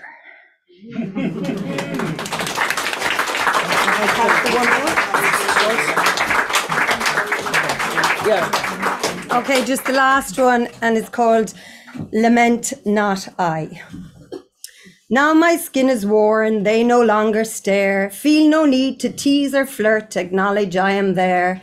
A passing glance is fleeting, tells me all I need to know. There is fierce anonymity in the years of growing old. But I no longer care, feel no need to primp or groom my hair. Yet, make no mistake, let me be clear. I am here. I am very much fucking here. And here I'll stay until I'm done. The battle over, when I have won, then is the time they will all weep, tear. She once was here. I knew her once. They'll cry, they'll bawl. I did, me too. So did I. Oh dear, oh dear, oh dear.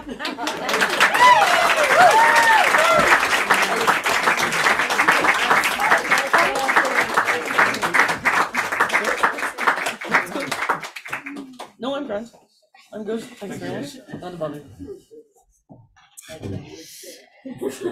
Thank you very much, Liz Quirk and the class. I'm going to read their names again because the trade-off for having so many great readers is that their readings feel much too brief, actually. So I'm sure we'll come across them again. But their names again were Fiona Tracy, Hannah Myers, Gabbi Dufrene, John McLeod, Kemi George Simpson, Rob Worrall, and Alice Barry.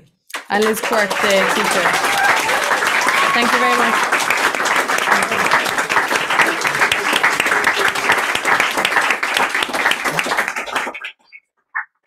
So I'd say, and I'm Sus. I'd say we're ready for a little intermission. We're going to take 10 minutes, and if you'd like to read on the open mic after the break, I'm going to leave the sign-up sheet here, so please come up and sign yourself up. So I'll see you in 10.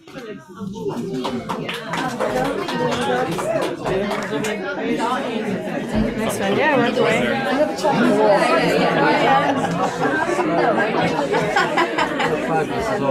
Actually, I got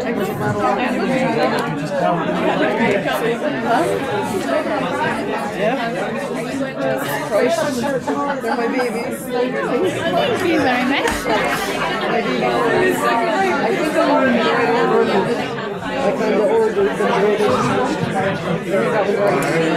Good, Rob. Let's see how are you, my darling?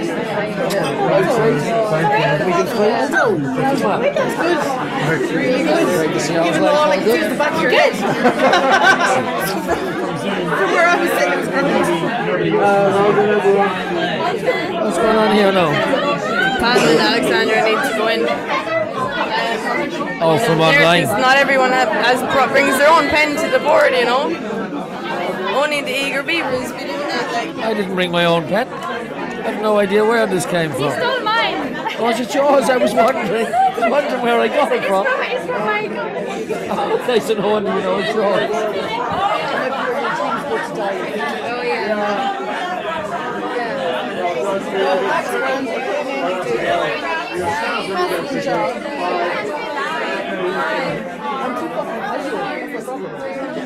See you later, Liz. See you later, man. Well done. Thank you.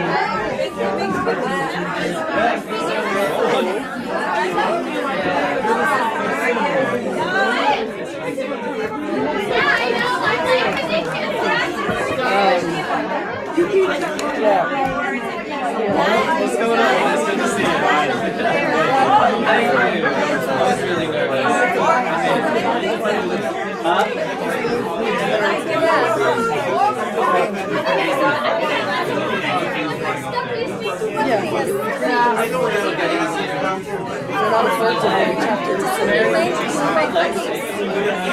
I'd say that's fine.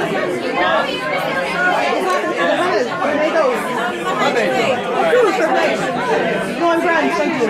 Positive, yeah.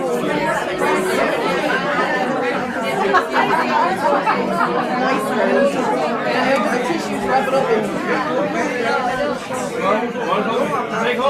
That was great. Very sweet. Yeah. No,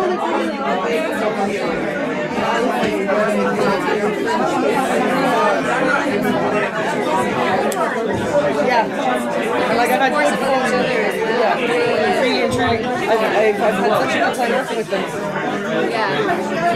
Like I don't mind to drink here. We can try and drink here. I have like sex. It'd be like it is real cool if you did. I get it. Allow me. I just a glass of cider or something. What do you want? I'm gonna grab a course. I don't want a big glass. Okay. If they don't, just give me a glass of something. Okie dokie. Not a bother.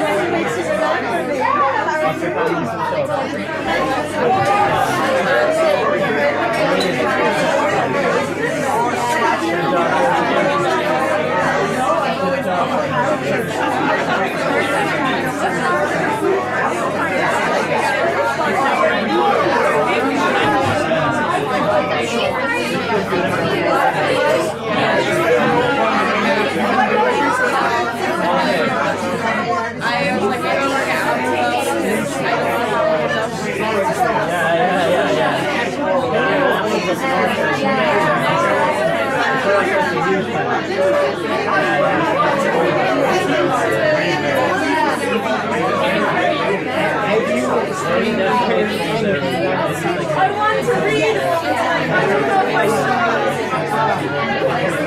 I have one for like 4 years, but I think I would No, it's not true. Oh, yeah. At least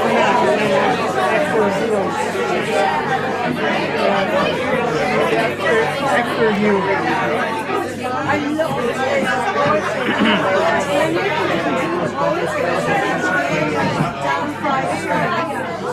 I wasn't meant to, but oh well.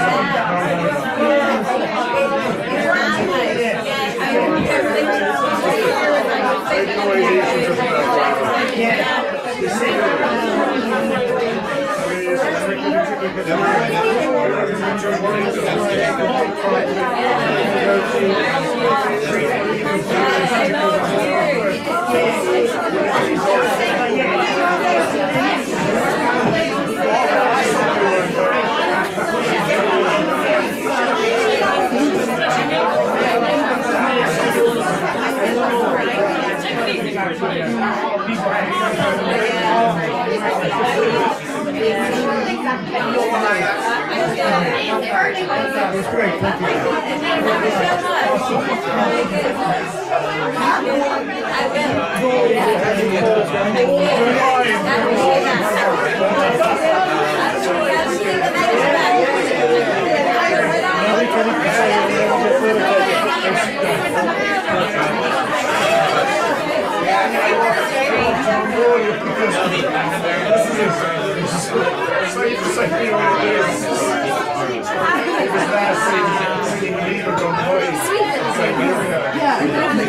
They're just such a lovely bunch. They're so nice. Oh, they're fab. Like.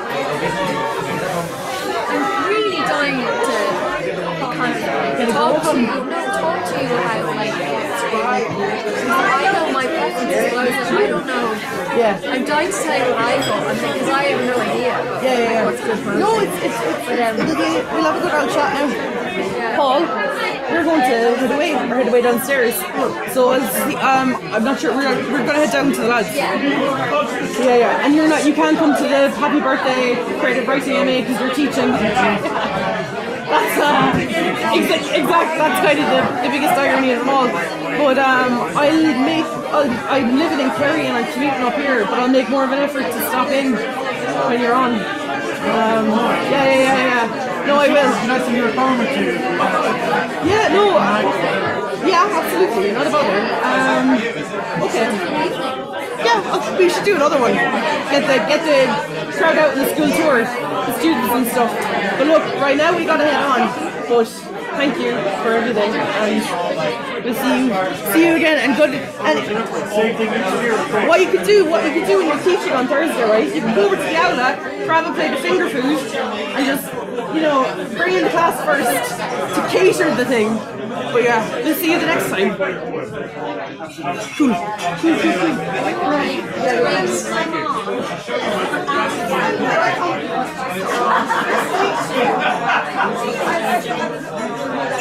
Honestly, it was so hard.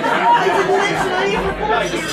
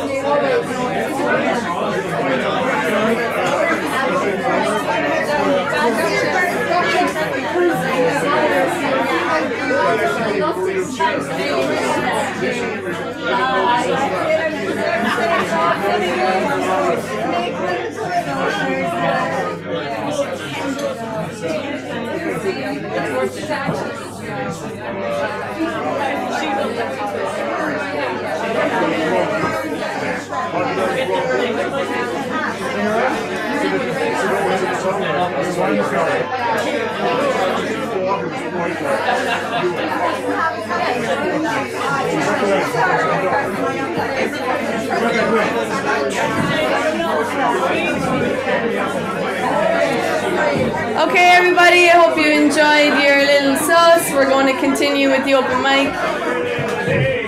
Yay! Okay, guys, so I'm going to go straight in on the open mic. If you'll find yourself some seats. I think some people have left during the break, so if you didn't get a seat earlier, do try to find yourself one now. Two? That's kind of this list, yeah. Oh, sorry, yeah.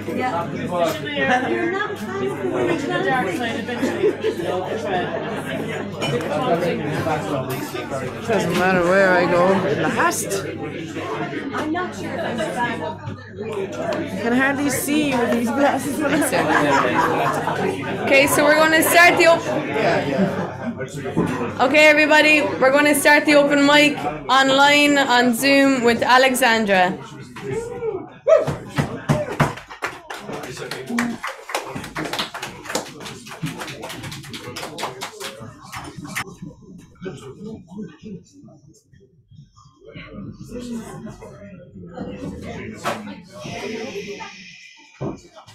Line 14.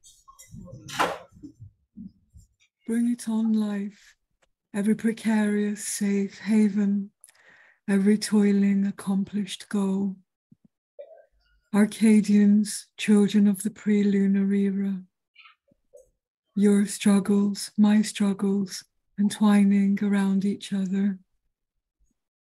Pain sweetening through sharing. Waiting through centuries of darkness for a miracle to shine. Beams of dreams escaping the narrow bars of reality. Your labored sweat, our bitter patience, dissolving our struggles into the salt of the tear. Bring it on, life, every shatterable righteous law, every daggered, jubilant victory. Agatho demons, children of the absolute word. Your truths, my truths, powering around each other. Eternal debt for the unjust.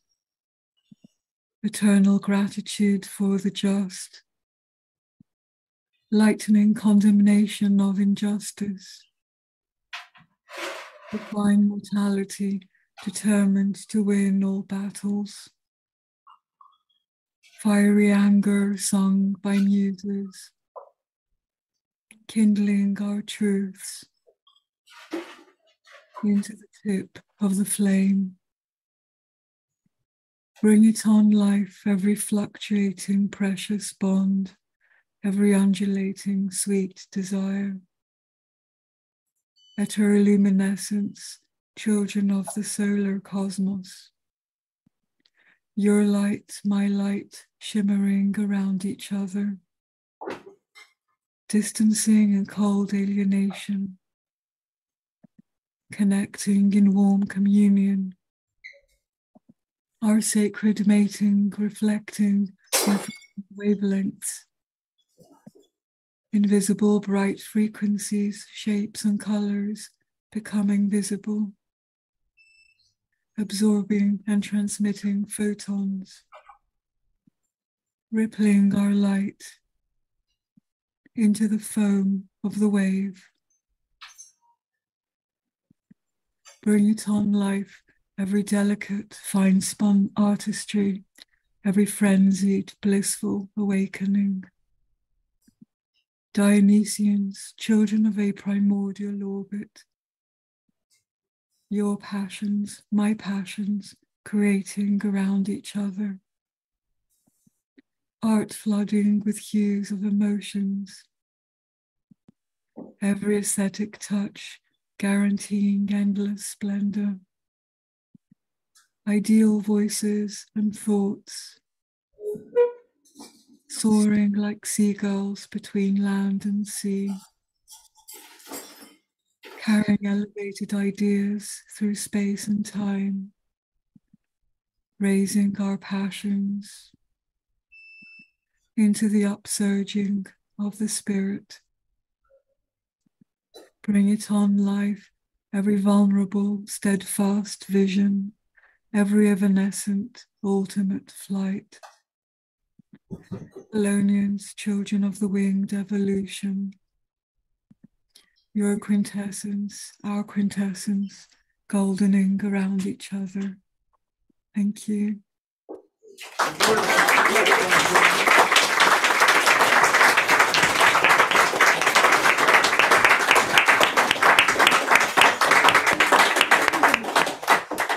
you, Alexandra. We're going to stick to Zoom because both Alexandra and Pam Campbell are on different time zones.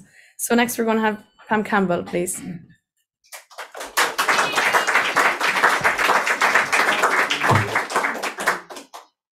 Thanks, y'all. My courtyard window opens to American sycamore, molted gray branches, flush with pale green serrated leaves stretched beyond my fifth floor walk up. American tree sparrows toss teal-leaved back and forth. I think of Jimmy Stewart in Rear Window, only I have no binoculars. My hazel 2020s pan 180 degrees past wide open windows and watch twilight disappear. Trumpet scales sun-splotched Brooklyn red brick sunrise, teases interior movement. Fourth floor windows clothesline cranks private to public space, flaps personality. Paint-stained carpenter jeans turned inside out so pockets dry, multitask in my imagination. Hourly wage earner by day, color bubbled graffiti artist by night. White bleached, mended sheets sag the middle and socks one missing off balance the ends. Second floor window frames a snowy-haired, canary yellow t-shirted man. He leans full torso out and calls a baritone-rich "Hola" to passerbyers below. He keeps faithful watch, misses no one. Midday, a groceries bearing octogenarian waves him "ni-ha" and bump thuds her cart up 3 flights of stairs. In the cool of evening, gastronomic geography draws me to window perch. Sweet, yeasty aroma of babka, onions sauteed with garlic, slow-cooked frijoles, and bucatini con le sorte, oregano, rosemary tanged. Trumpeter, circular breeze, lip trills, clean and smooth, sorrow-laced lows, bridged high, our nocturne, alleluia. Thank you.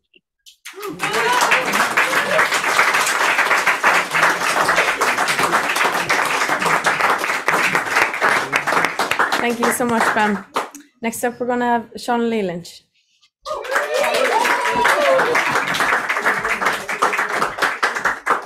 Thanks. So in Dublin Airport, there is a series of billboards. I don't know, are they in other places, but they're there. And they are of Irish mythological women, and inserted into them is a Skoda car.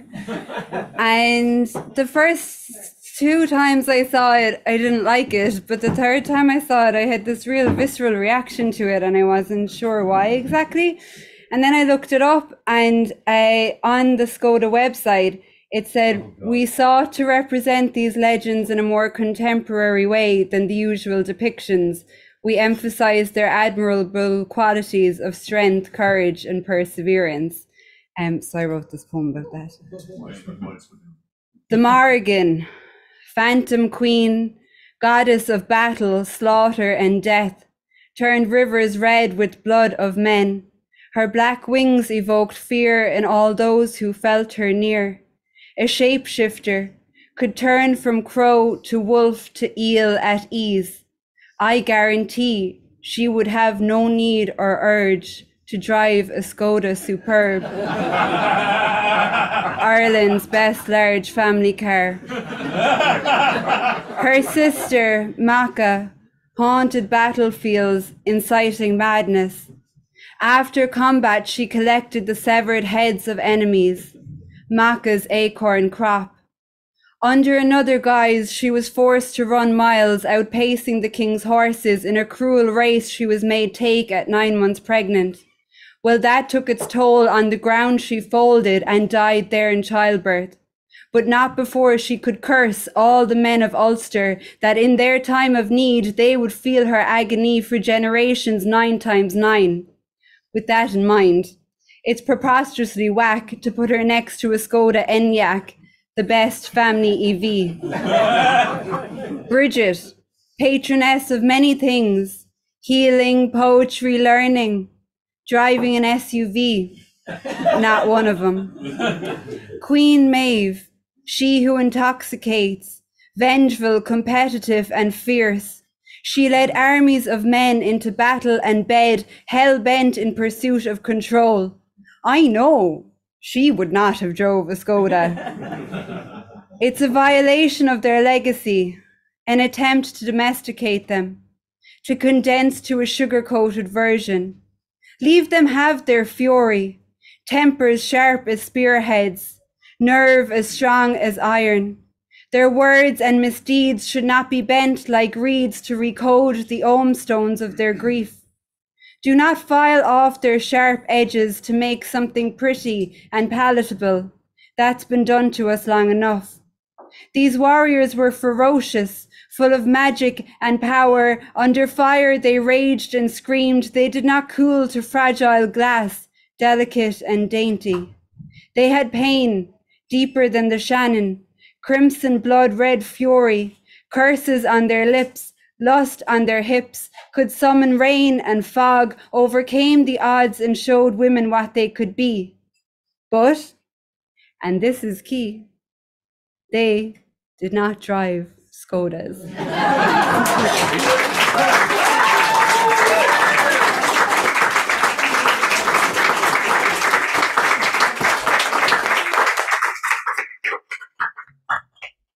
Thanks so much, Shauna. And she's off to get her bus.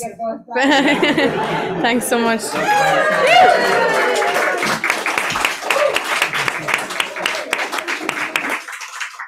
Ryan. Ryan. You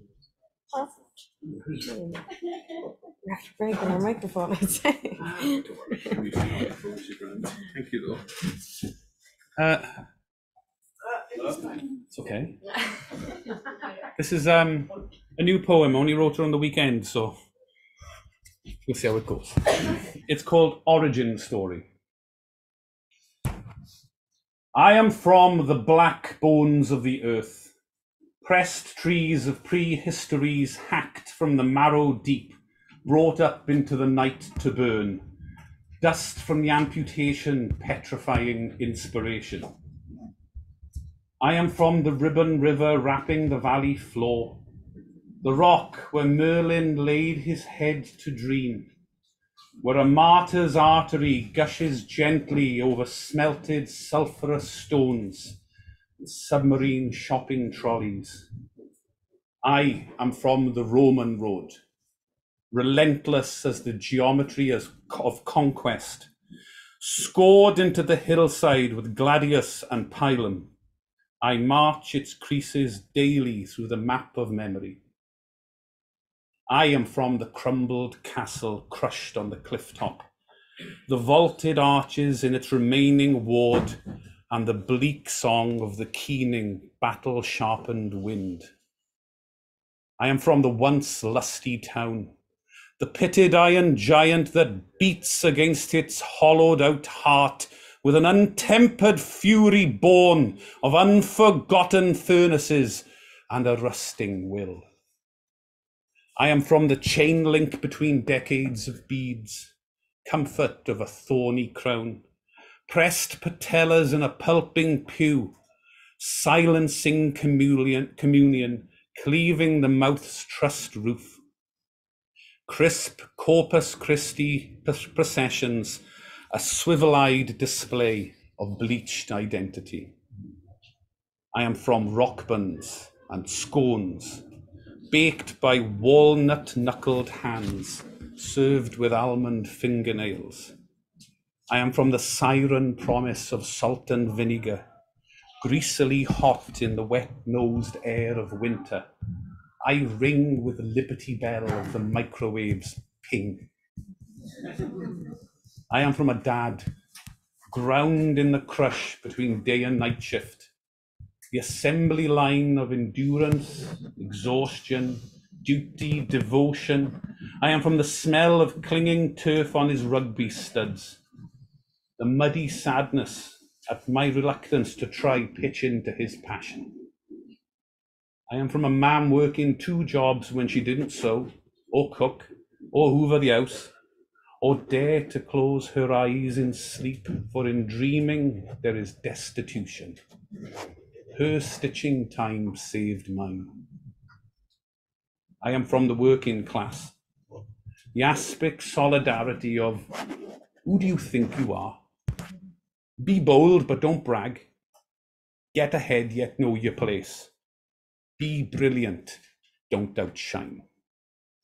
From the kindness of neighbours, the odd bob for sweets from the dwindling top of the electricity meter. I am from the dissonant, sweaty squeak of a slipping, strangled grip wrapped around a rare, resented job. I am from the grind, the graft of others, and the grateful guilt.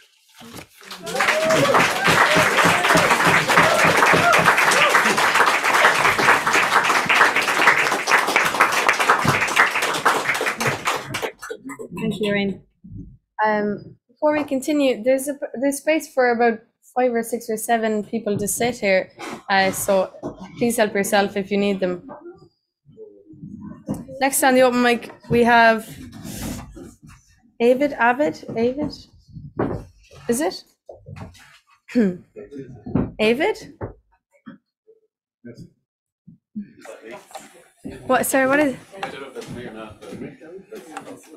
Oh, the D is way off. The D is way off over there. Writing upside down. It is David. Oh, yeah, that's me, Sorry. Yeah, I'm David McLaughlin, and I was writing upside down. So, so this is my. I'm from Dublin, and I moved to Cork in 2020 from New York. I've been in New York for 10 years, and so this is kind of a COVID lockdown poem set in the dreaded Abtran on the Model Farm Road. At the call centre, November 2020 to February 2021. The messy black Yaris still parked outside the abandoned unit. Shrubs overtake video cameras. A chair buttresses a fire door like a bulwark against zombies. Silence travels further in the business park semi-deserta along corridors of silver birch, almost evocative of tree tunnel secondary roads in the Midi or the Spanish Costa, where we don't go. Bands of paint luminous on the home oaks of the bypassed old main road. An elderly dog walker walks the circuit, car parks linked like lagoons, her assigned daily escape from cocooning. And it is pleasant in Bishopstown to be on site, taking a stroll from the call centre outsourced to UK markets, discovering a path in unpruned topiary to another unit among trees. Tunnels only open for children who meet the spirit of the forest in the cartoon film my toddler watches. In a distance year with no creche, she knows the 2 little girls better than friends, though sometimes still mentions Seppo, Eliseo, Olivia, left behind Brooklyn. The winter trees remember the river sound. Underemployed all autumn in Ballincollig, I watch the treetops, variegated blowing horizons, from the one bench that hadn't yet been burnt down on night incursions. Reconstituted from recycled plastic, sign says, and asked, am I back in Ireland? Cork, where I'm not from, evidently. Lost the park days now, these away from desk severely pruned 7-minute piss breaks, headset, toggle on, toggle off, digital time card, headset, to come now into Blackbird territory. Bill, absolute yellow, and black body dripping, black absolutely, low to the ground, under dripping trees. I listened for the river, which is continuous and prone to flood, and listened to tree sounds, which are partially ongoing, rising and falling. What is ongoing, intermittently heard behind and within the trees argument. The buttress dam hidden from view. It is in Dripsy, Lone Dove. Thank you very much.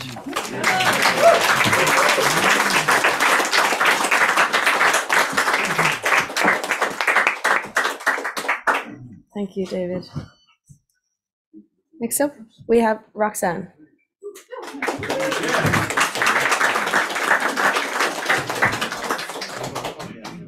So this new baby was born an hour and a half before coming here.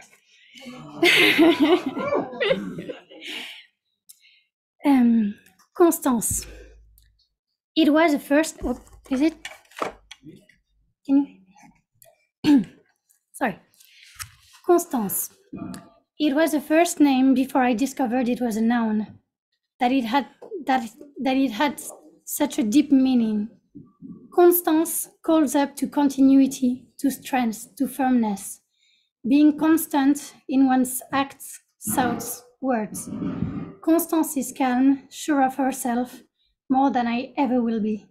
She smiles, reassures, heals. She doesn't fail.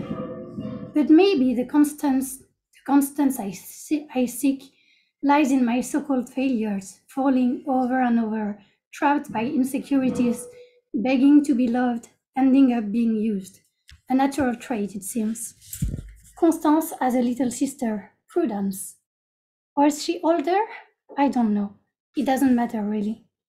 I tend to disregard this one. Why Prudence when there's an inner fire within me, longing for action, rejoicing with each new adventure? Why Prudent when singing out loud clears the silent street after the last bus has gone? Why Prudent when a smile is a bright armor against life obstacles? Constance knows me. She's not afraid like her sister. We go along, she keeps an eye on me, each and every step. 3 syllables each. They start and vanish as quickly in a breath, a murmur. They dance and I feel light.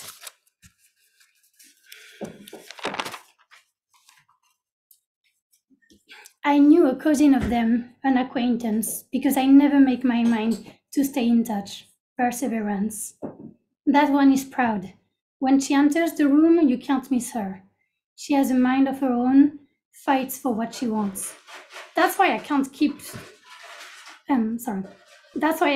track of the plans she had. I'm too volatile not to move.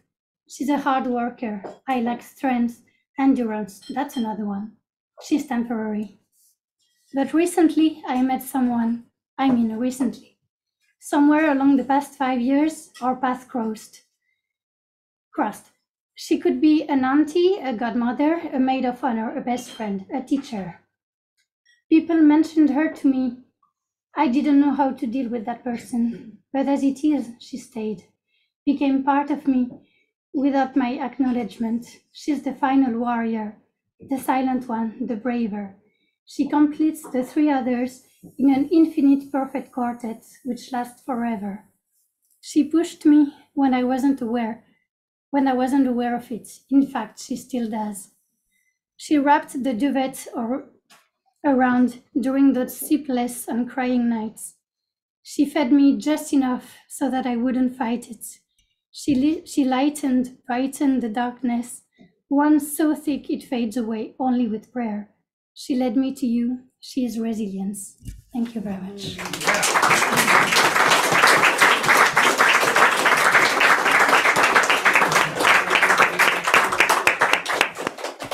Thank you so much. It's always nice to think about that anybody is an hour and a half old. When we were here an hour and a half ago, a lot has happened since then, but not a lifetime. Next up, could we get Stanley Knott, please?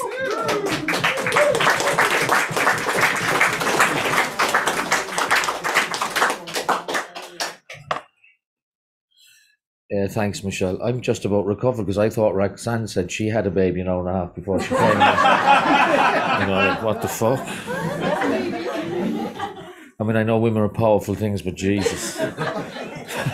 So I've just finished reading what I think is the latest Nick Cave book. It's a series of interviews he did with a guy called Sean O'Hagan. and it's absolutely fascinating in a number of different ways. He's very detailed on dealing with grief when he lost his son a number of years ago. For those of you who don't know, his son died in Brighton. He went off a cliff while on an LSD trip, and it obviously was a shattering experience for him. But he also talks a lot about his creativity and how he goes about it, and I really enjoyed it. So it's somehow, I'm not quite sure how this happened. It just reminded me that the last poem in the collection I recently self-published is a Nick Cave poem. Not sure how that happened. Copies of the book are not with me tonight, due in part to my lack of ability to promote it, but more likely from a lack of interest in it, to be quite frank. This is called, this is a dark piece. This is called The Farewell Song. So, and just for those of you who don't know, I write poems using song titles, so this poem is constructed entirely of Nick Cave song titles. And it's quite dark. I make no apologies for that. The darkness is great. It makes you look for the light. The Farewell Song. Push the sky away. Let the bells ring. That lovely creature, the firstborn, is dead. I sat sadly by her side in a candle-lit bedroom when my little doll's faint heart and wide, lovely eyes fell away. Oh, my Lord, when the fight was over, how grief came riding into my arms, and like an idiot prayer, an avalanche of memories crushed me. Her black hair, green eyes, red dress, and the voice. Oh, the voice. That love letter could say a spell 99 ways, carry me breathless and bedazzled to happy birthday capers on sunny sand, watching Alice and Cindy wade in the water in miniskirts. Our family story time, another rather lovely thing in the kitchenette, the fable of the brown ape, Mickey Bloody Mouse conversations. Lament rose in shivers with one autumn memory of counting stars in the distant sky on a rainy night in Soho after the lightning bolts of fireworks over the river.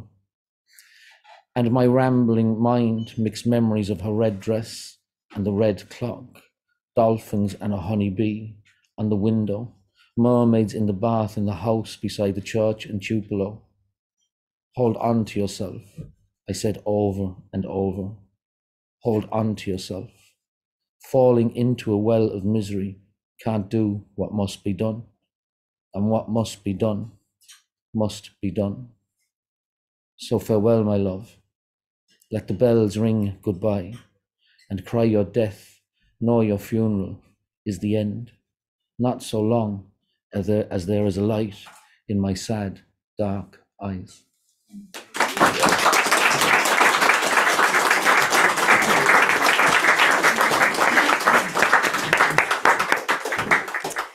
Thanks, Sam. You know, January was the month for being sad. We're done with that now. We're to spring. There's always light as long as you're in the darkness. That's true. Next up, we have May Jeanette. Yes, welcome.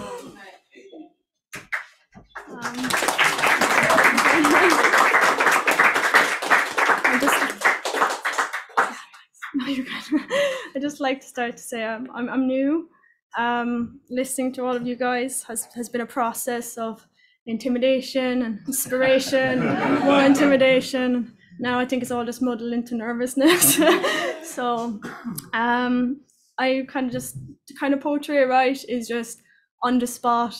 I take out my phone, I write it, don't give too much thought, don't judge me too much. The poem I'll be reading tonight is called Saudade. If anyone who doesn't know, it's an emotional state of melancholic or profoundly nostalgic longing for beloved, yet absent of that something or someone. It's often associated with a repressed understanding that one might never encounter the recipient of longing ever again. So this is my poem. Once I can find it. Hear ye, hear me. Please provide some patience as you read my missive. Try to keep an open mind with compassion as you're admissive. And treat your prejudices and preconceptions as dismissive.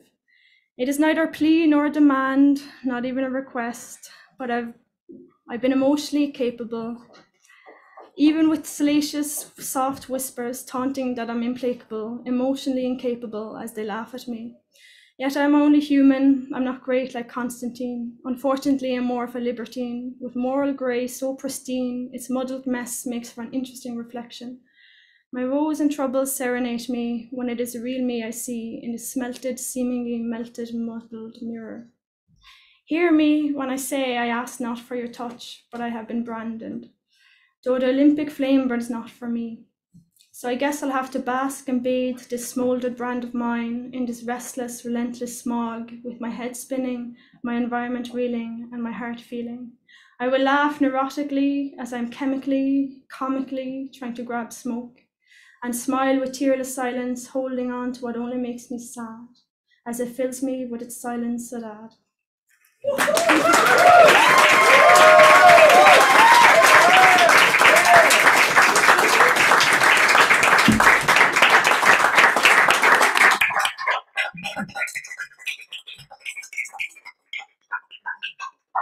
Thank you, May Jeanette. What a debut! Yeah. Well done. Thanks so much. Next up, we have Patricia Walsh.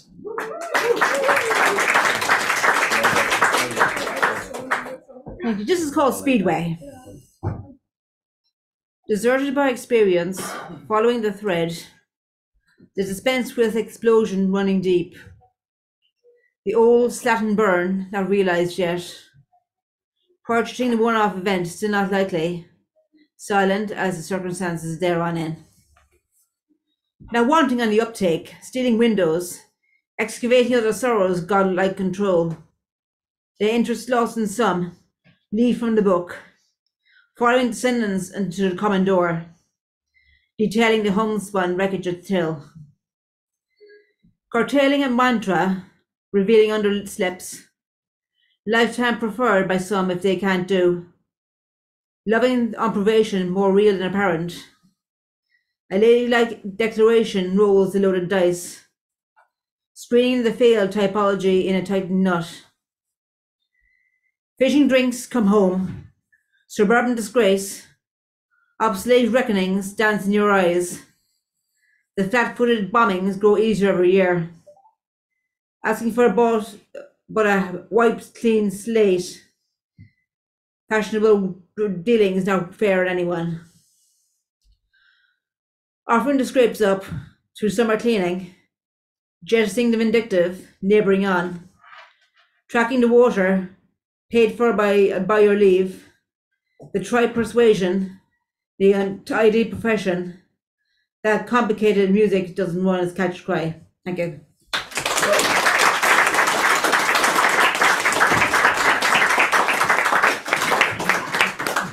Thanks, Patricia. Next up, can we get Fionn Rogan, please?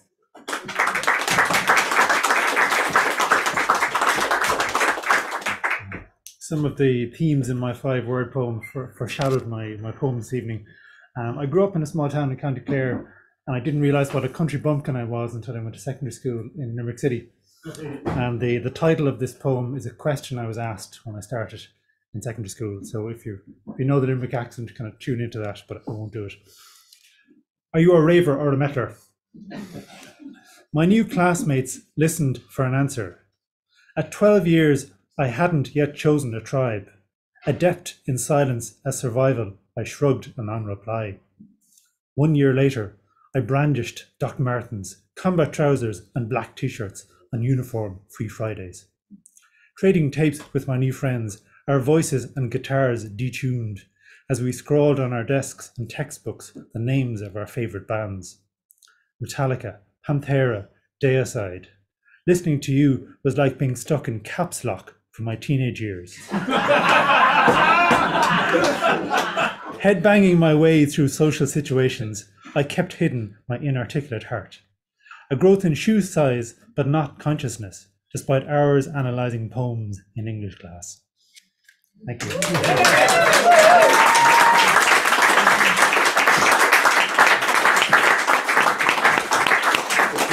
Thanks, Fionn. Next up, can we get Cedric Baker?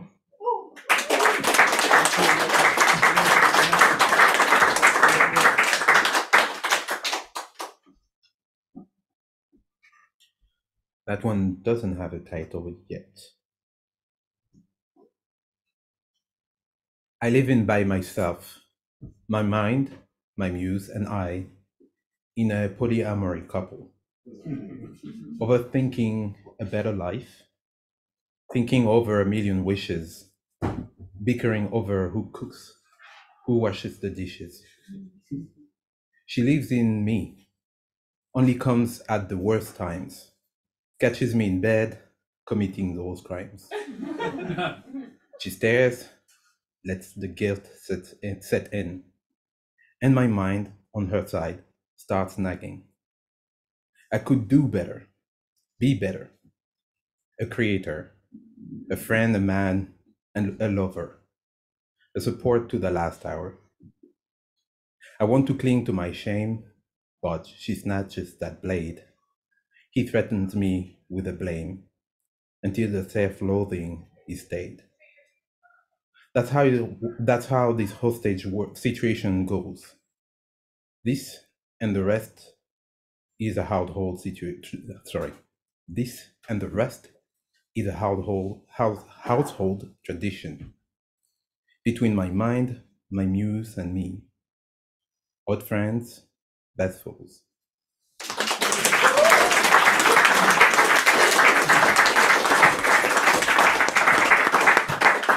Thanks, Cedric. Next up, can we get Alexandra Toth, please?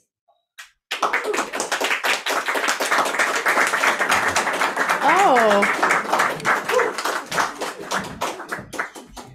So I wrote this poem about 4 years ago when I was around 16. That time, this poem I was actually very proud of. Now I criticize it because that was 4 years ago. I was 16, but like it does hold a special place in my heart. It's about a first heartbreak. It's called Broken Wings. Broken spirit, broken wings. An angel's silent cry since the moon has left her. Thought she could be saved from the suffering, but the absence of the moon slowly kills her. Time shall fix these broken wings, but slowly believing these words deceive her lonely soul. As the days pass and seasons change, she longs for the happiness lost in the past. Searching deeper than the ocean itself for answers, where the moon has left her, knowing the moon will never come back to shine a light again through her darkest nights, but the moon can't hear her silent cries. 1,000 feelings swirl in me, like the wind in a hurricane. The moment my eyes met yours, this broken angel cries inside. While she smiles, hiding the pain, disguised as a demon, learning love has a price, a sacrifice, but this angel believes hope dies last.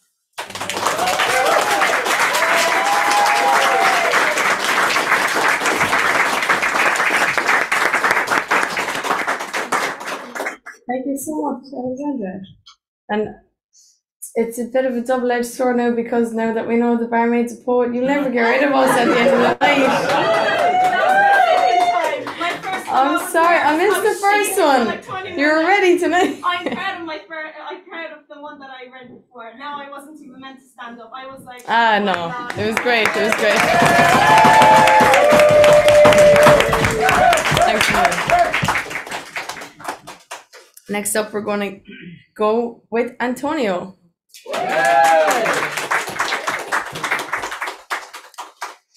Thanks and congratulations to all the wonderful poets who came before me. So my poem is called Perspective on the Bridge. Words never lie. An escape of two lovers on a bridge, closing the eyes from the tiny punctures of the rain. A lamp as old a guardian, lighthouse to the urban mariners who have lost their harbor. Echoes of lost songs, empty as the last two portions of McDonald's potato fries.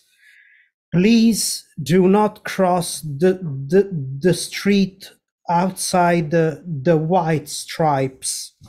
Stunning sunset on an unusual evening, enough close to Parnell Place. Considering the few seagulls, the sentinels of the sky. I hold your hands, you eat the stars, one by one, reclaiming the rising of the moon. The roofs will take the final shot, a perspective on the bridge, looking for the next summer of the grief and the hot winter of a guilty pleasure. Thank you.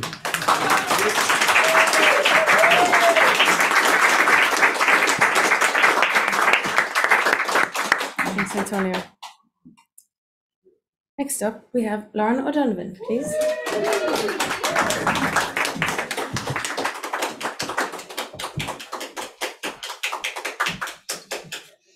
Thank you very much.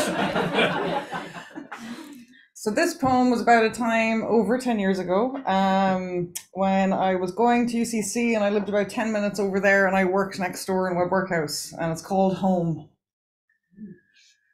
Remember when we lived at Summerhill South in that bungalow with the yellow walls and concrete floors the landlord dug up to trace a leak, opening the arteries of the house and creating canals for us to leap over on the way to the toilet at 2 a.m.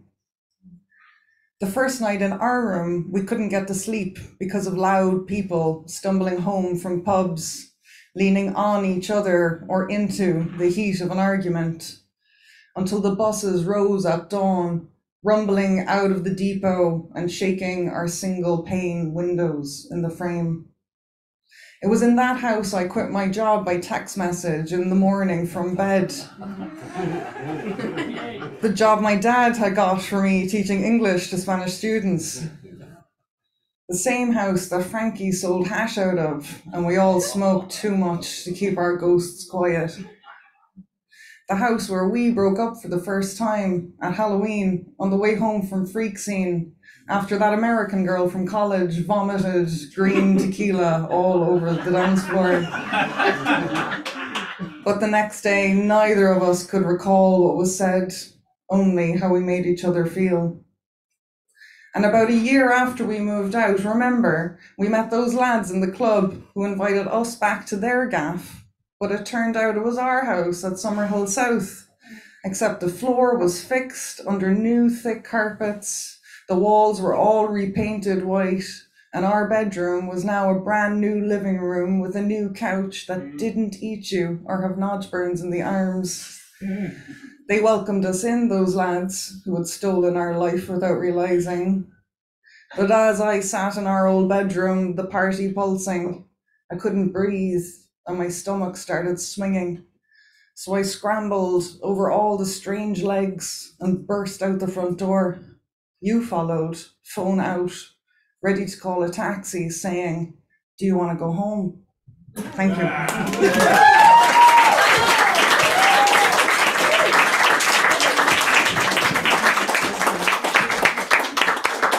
Thanks, Lauren, love it. So we have 2 readers left, and if you haven't read and you think maybe I will actually, then you're more than welcome to after that.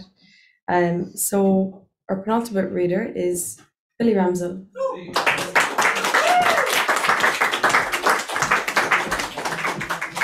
Thanks, Mel. This poem, I'm working on it at the moment, and it's written in the voice of a Catalan poet called Alberto Senas. And in this poem, he brings a clock to be repaired to a clock shop. The clockmaker is Senor Armiñol, and you can find the clock shop on Calle Córcega in Barcelona if you want. Córcega Street. The poem is called, well, I don't know actually, but it might be something to do with clock. Fundamentals of clockwork? But, all right.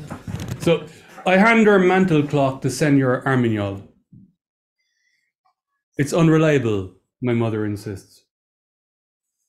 For several months now, it's been keeping poor time. It's a cake of porcelain and privilege.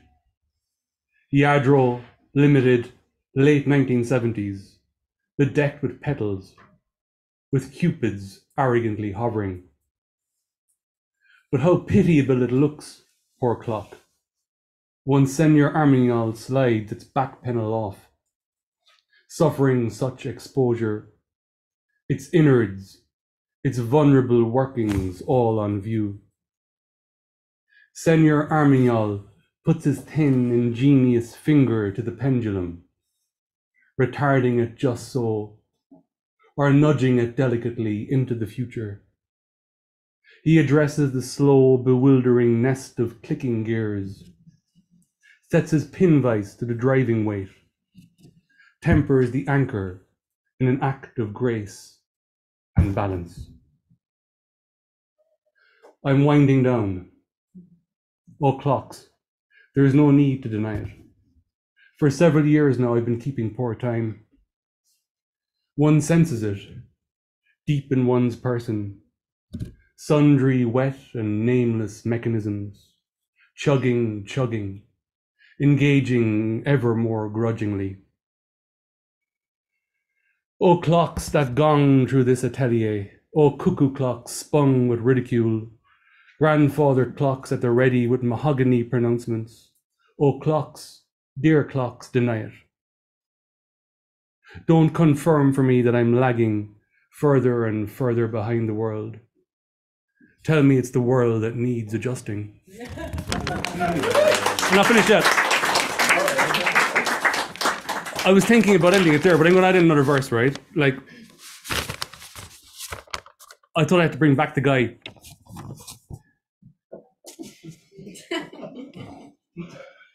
But maybe that's not the right thing to do. I don't know. You never know. Like, bring it back.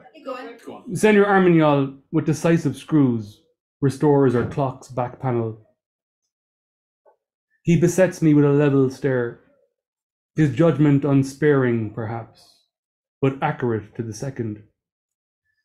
He tuts and sighs. Oh, the clockman, he sees deep into each mechanism. Oh, the clockman knows what time it is. Thanks very much.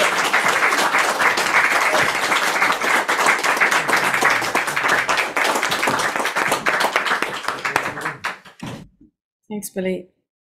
Was that our first time seeing like a freestyle verse at the end? It wasn't freestyle. I wouldn't put it past you. Now, finally, or maybe not finally, depending on how you feel, we have Sublu, please. Thanks very much. Before I kick off with my poem, I would like to invite whoever, as in we have 3 more places left for next week's first Blue Mondays in-person meeting since.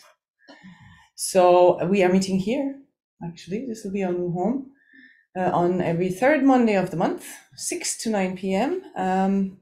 But we can only have 10 people in the room. So it's workshopping, it's not audience. And there are 3 more places on the list, and I'll need those names until the Sunday before next Monday, so until Sunday 19th. Yeah, so thanks very much for that plug-in.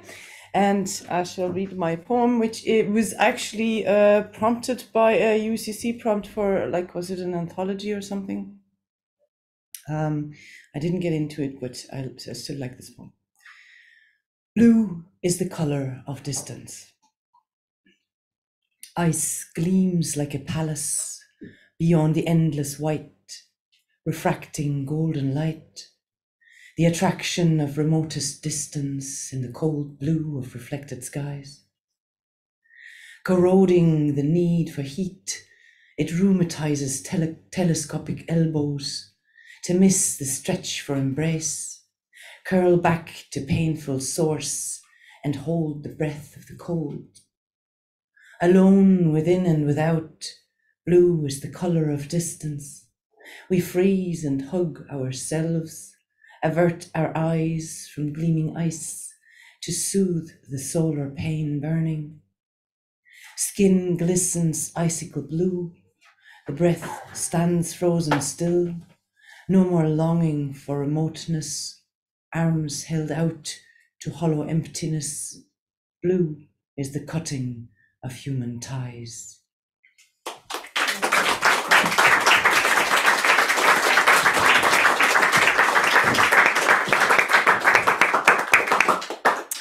Thanks, Sue. Have we got anybody else that would like to read a poem? Fergus, go for it.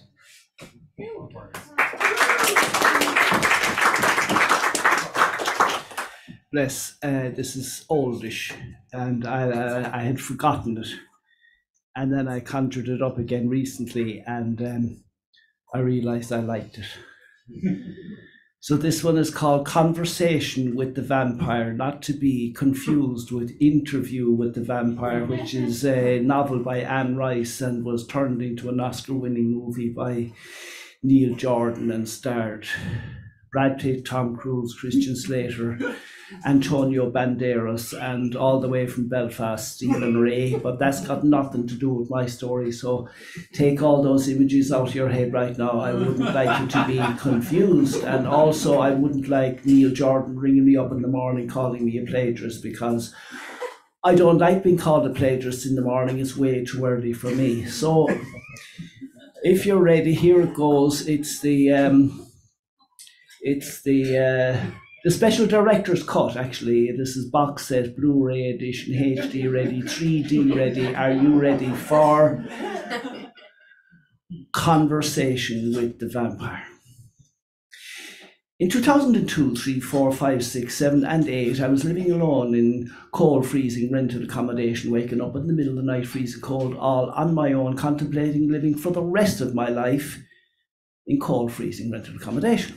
So I went into my bank and I said, any chance of a small mortgage for a small house with maybe a small shed out back? We don't do things like that, he said. We only do big mortgages for 2 or many more. We get 4 houses. Use your head, he said. Get 20 beds, throw them into a house with 20 foreign fellows, 20 of their sisters. They'll pay the mortgage for you. Cop yourself on. Think like a banker. Excuse me, I said. I do not want to think like you. I do not want to live like a vampire, I said. If I was a vampire, I said, I'd retire.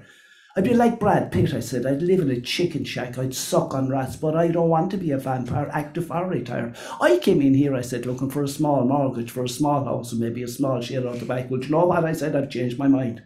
I don't want the shed. Heaven forbid, I said, I'd wake up some morning, look out the back and find Brad Pitt living in my shed with vampires sucking on rats. I do not want Brad Pitt living in my shed, I said.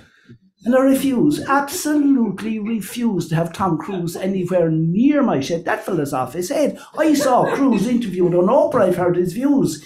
He believes we are descended from aliens. Aliens, I said, for God's sake.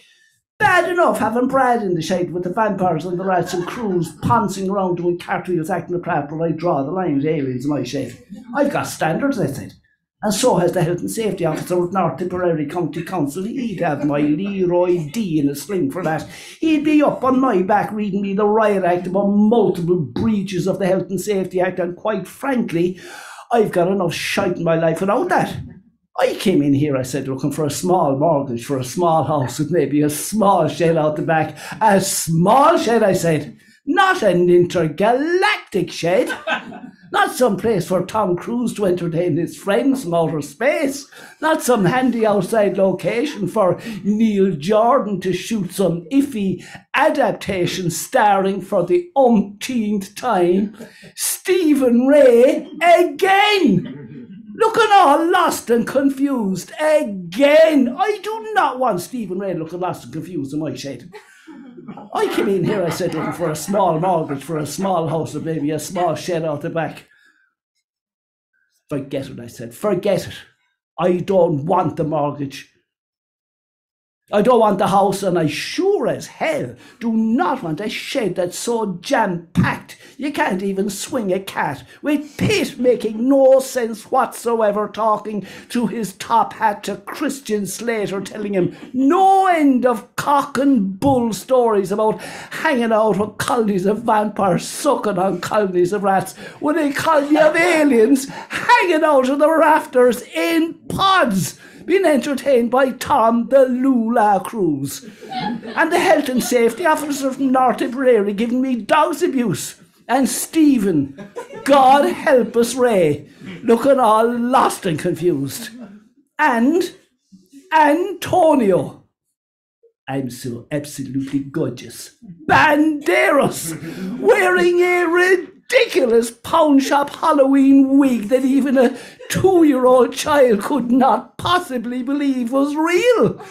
And Neil, I'm so deep. Jordan, being all introspective and subjective with a camera up his yim-yam, making mythical movies about inner conflict and ambiguous identity. Oh, for God's sake, I said, that shed was meant for me, and only me, to do things with myself in privacy. Do I have to spell it out? I said privacy, without half the galaxy looking at me, without Jordan shouting out action every time I go out into my shed, without the master of metaphor making hidden meaning movies of me, with my alter ego hanging out and beaming the pictures up to planet Zog.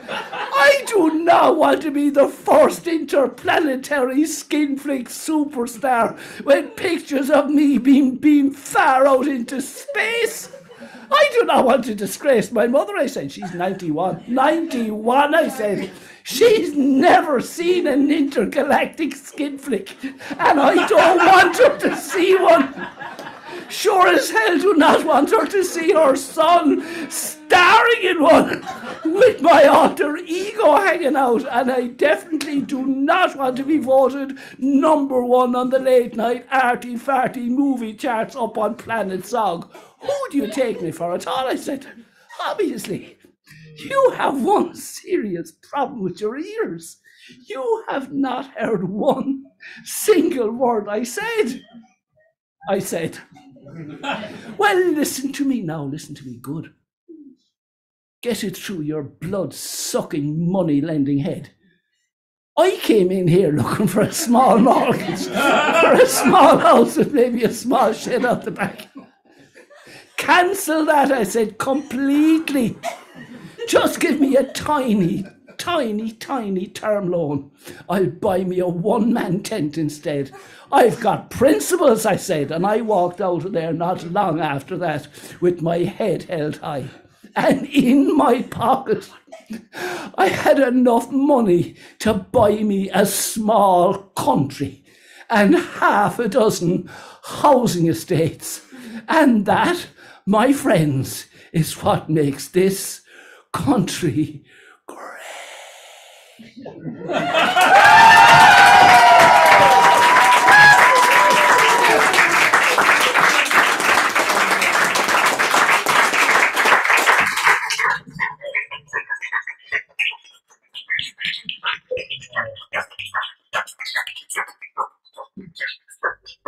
Anyone want to tap that? Would you like to do the poem? Yeah? Go for it. Go for it.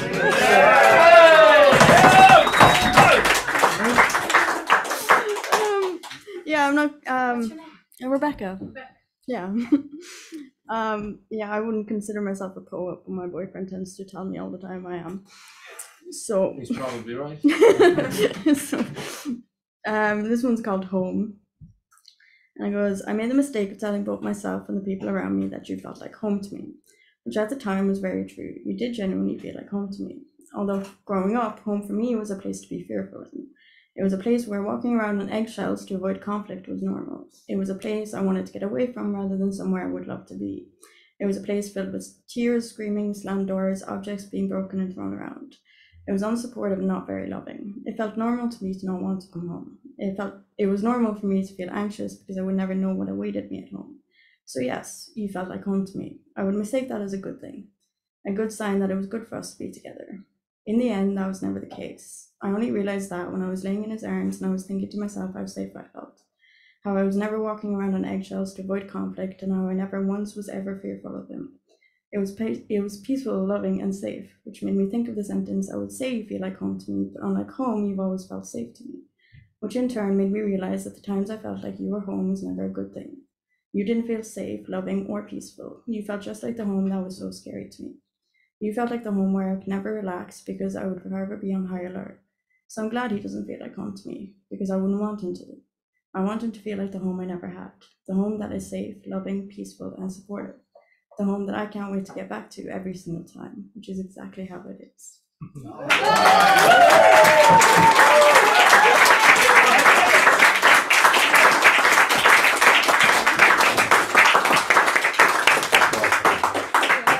Thank you, Rebecca. Was that another debut? Yeah. Was it? Yeah. Yes. Brilliant.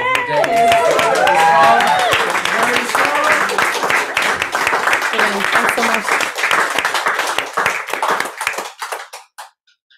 Anyone else among you? I think so. No. Or Shane. Another debut. Yeah. I wasn't going to, but now I am. So this poem is about hanging on to something, clutching onto something that should be well gone. It's called Inside Pocket. I do not wear it now, his coat. Within the oxblood lining, there is an inside pocket, and in it I hide his voice.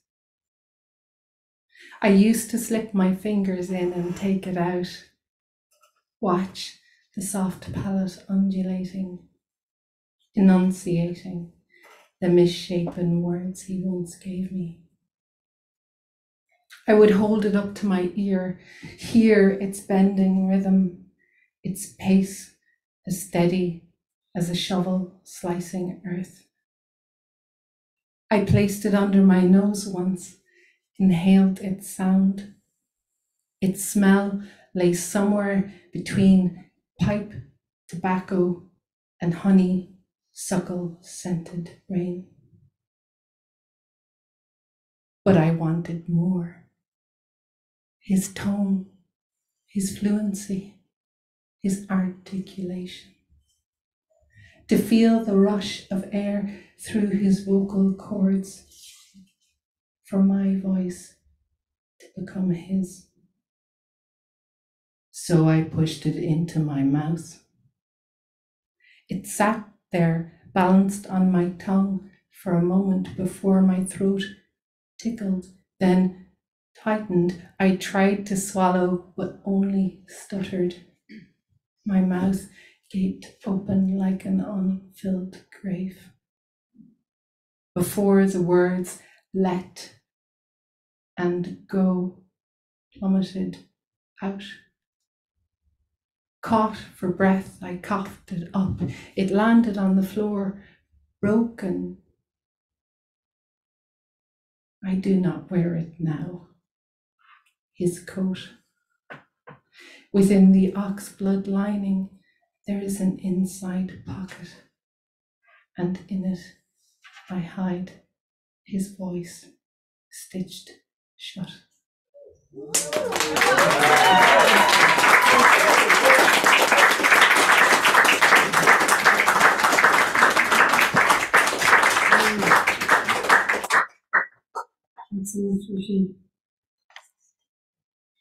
Unless anyone runs and tackles me. Oh, Jim! Yeah. Jim, run and tackle me. Come on. It's all happening now. I haven't read this in years, but it's I don't know, it's kind of cute. It's called On Being a Vampire. Oh, yeah. Go on, Jim. I came out when I was 45 years old. I was tired of keeping beauty secrets. You too can have eternal youth if you've got money for Botox. Or if you sell your soul off to Satan, who's a cross-dresser, who stitches pure white souls together and wears them for a living chiffon gown that howls and raises eyebrows all around the 7 circles of hell. When I told my mother, she insisted on Christian conversion camp. My eyes rolled so hard I could see God. It was then I decided to say that I also like men. I moved to the Lower East Side, where nobody notices vampires. I got a studio apartment and became very depressed. I found company on Grindr, invited one guy over for Netflix and chill. We lay down in the dimly lit room, light poured from the laptop playing Nothing Hill. When I smelled the rust of his blood, it was Netflix and kill. The next day, shame rained on me. I had nowhere to turn. I decided on Alcoholics Anonymous. The only requirement is a desire to stop drinking. Plus, their blood smells terrible. I shared that it's easy to be lonely when your friends are human. An old black lady, in recognition. We talked over coffee in styrofoam cups. I heard it works if you work it. Thank you.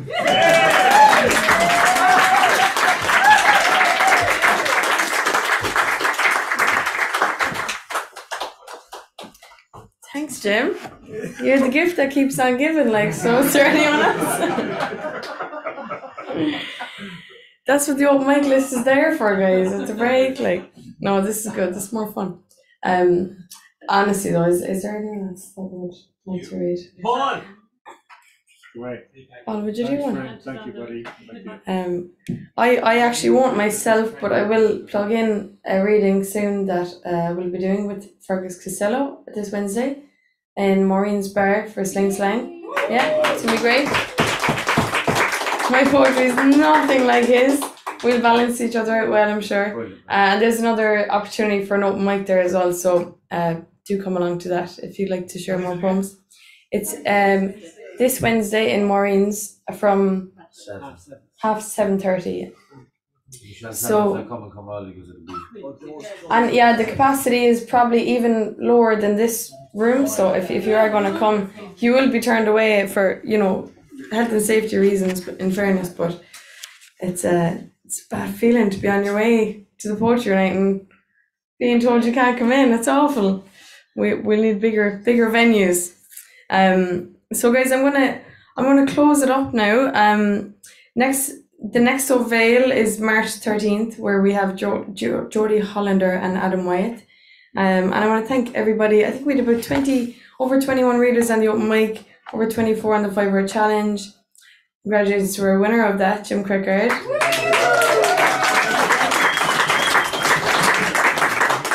And thanks again everybody who read and everybody who attended tonight. And a special thanks to our readers from the MA Creative Writing course in UCC. Thanks very much. And as per usual, to cap off our 681st O'Vale, we will go to Mains for maybe a glass of wine, cup of tea, bit of cheese, whatever you fancy. So see you there and see you next month. Thanks a million.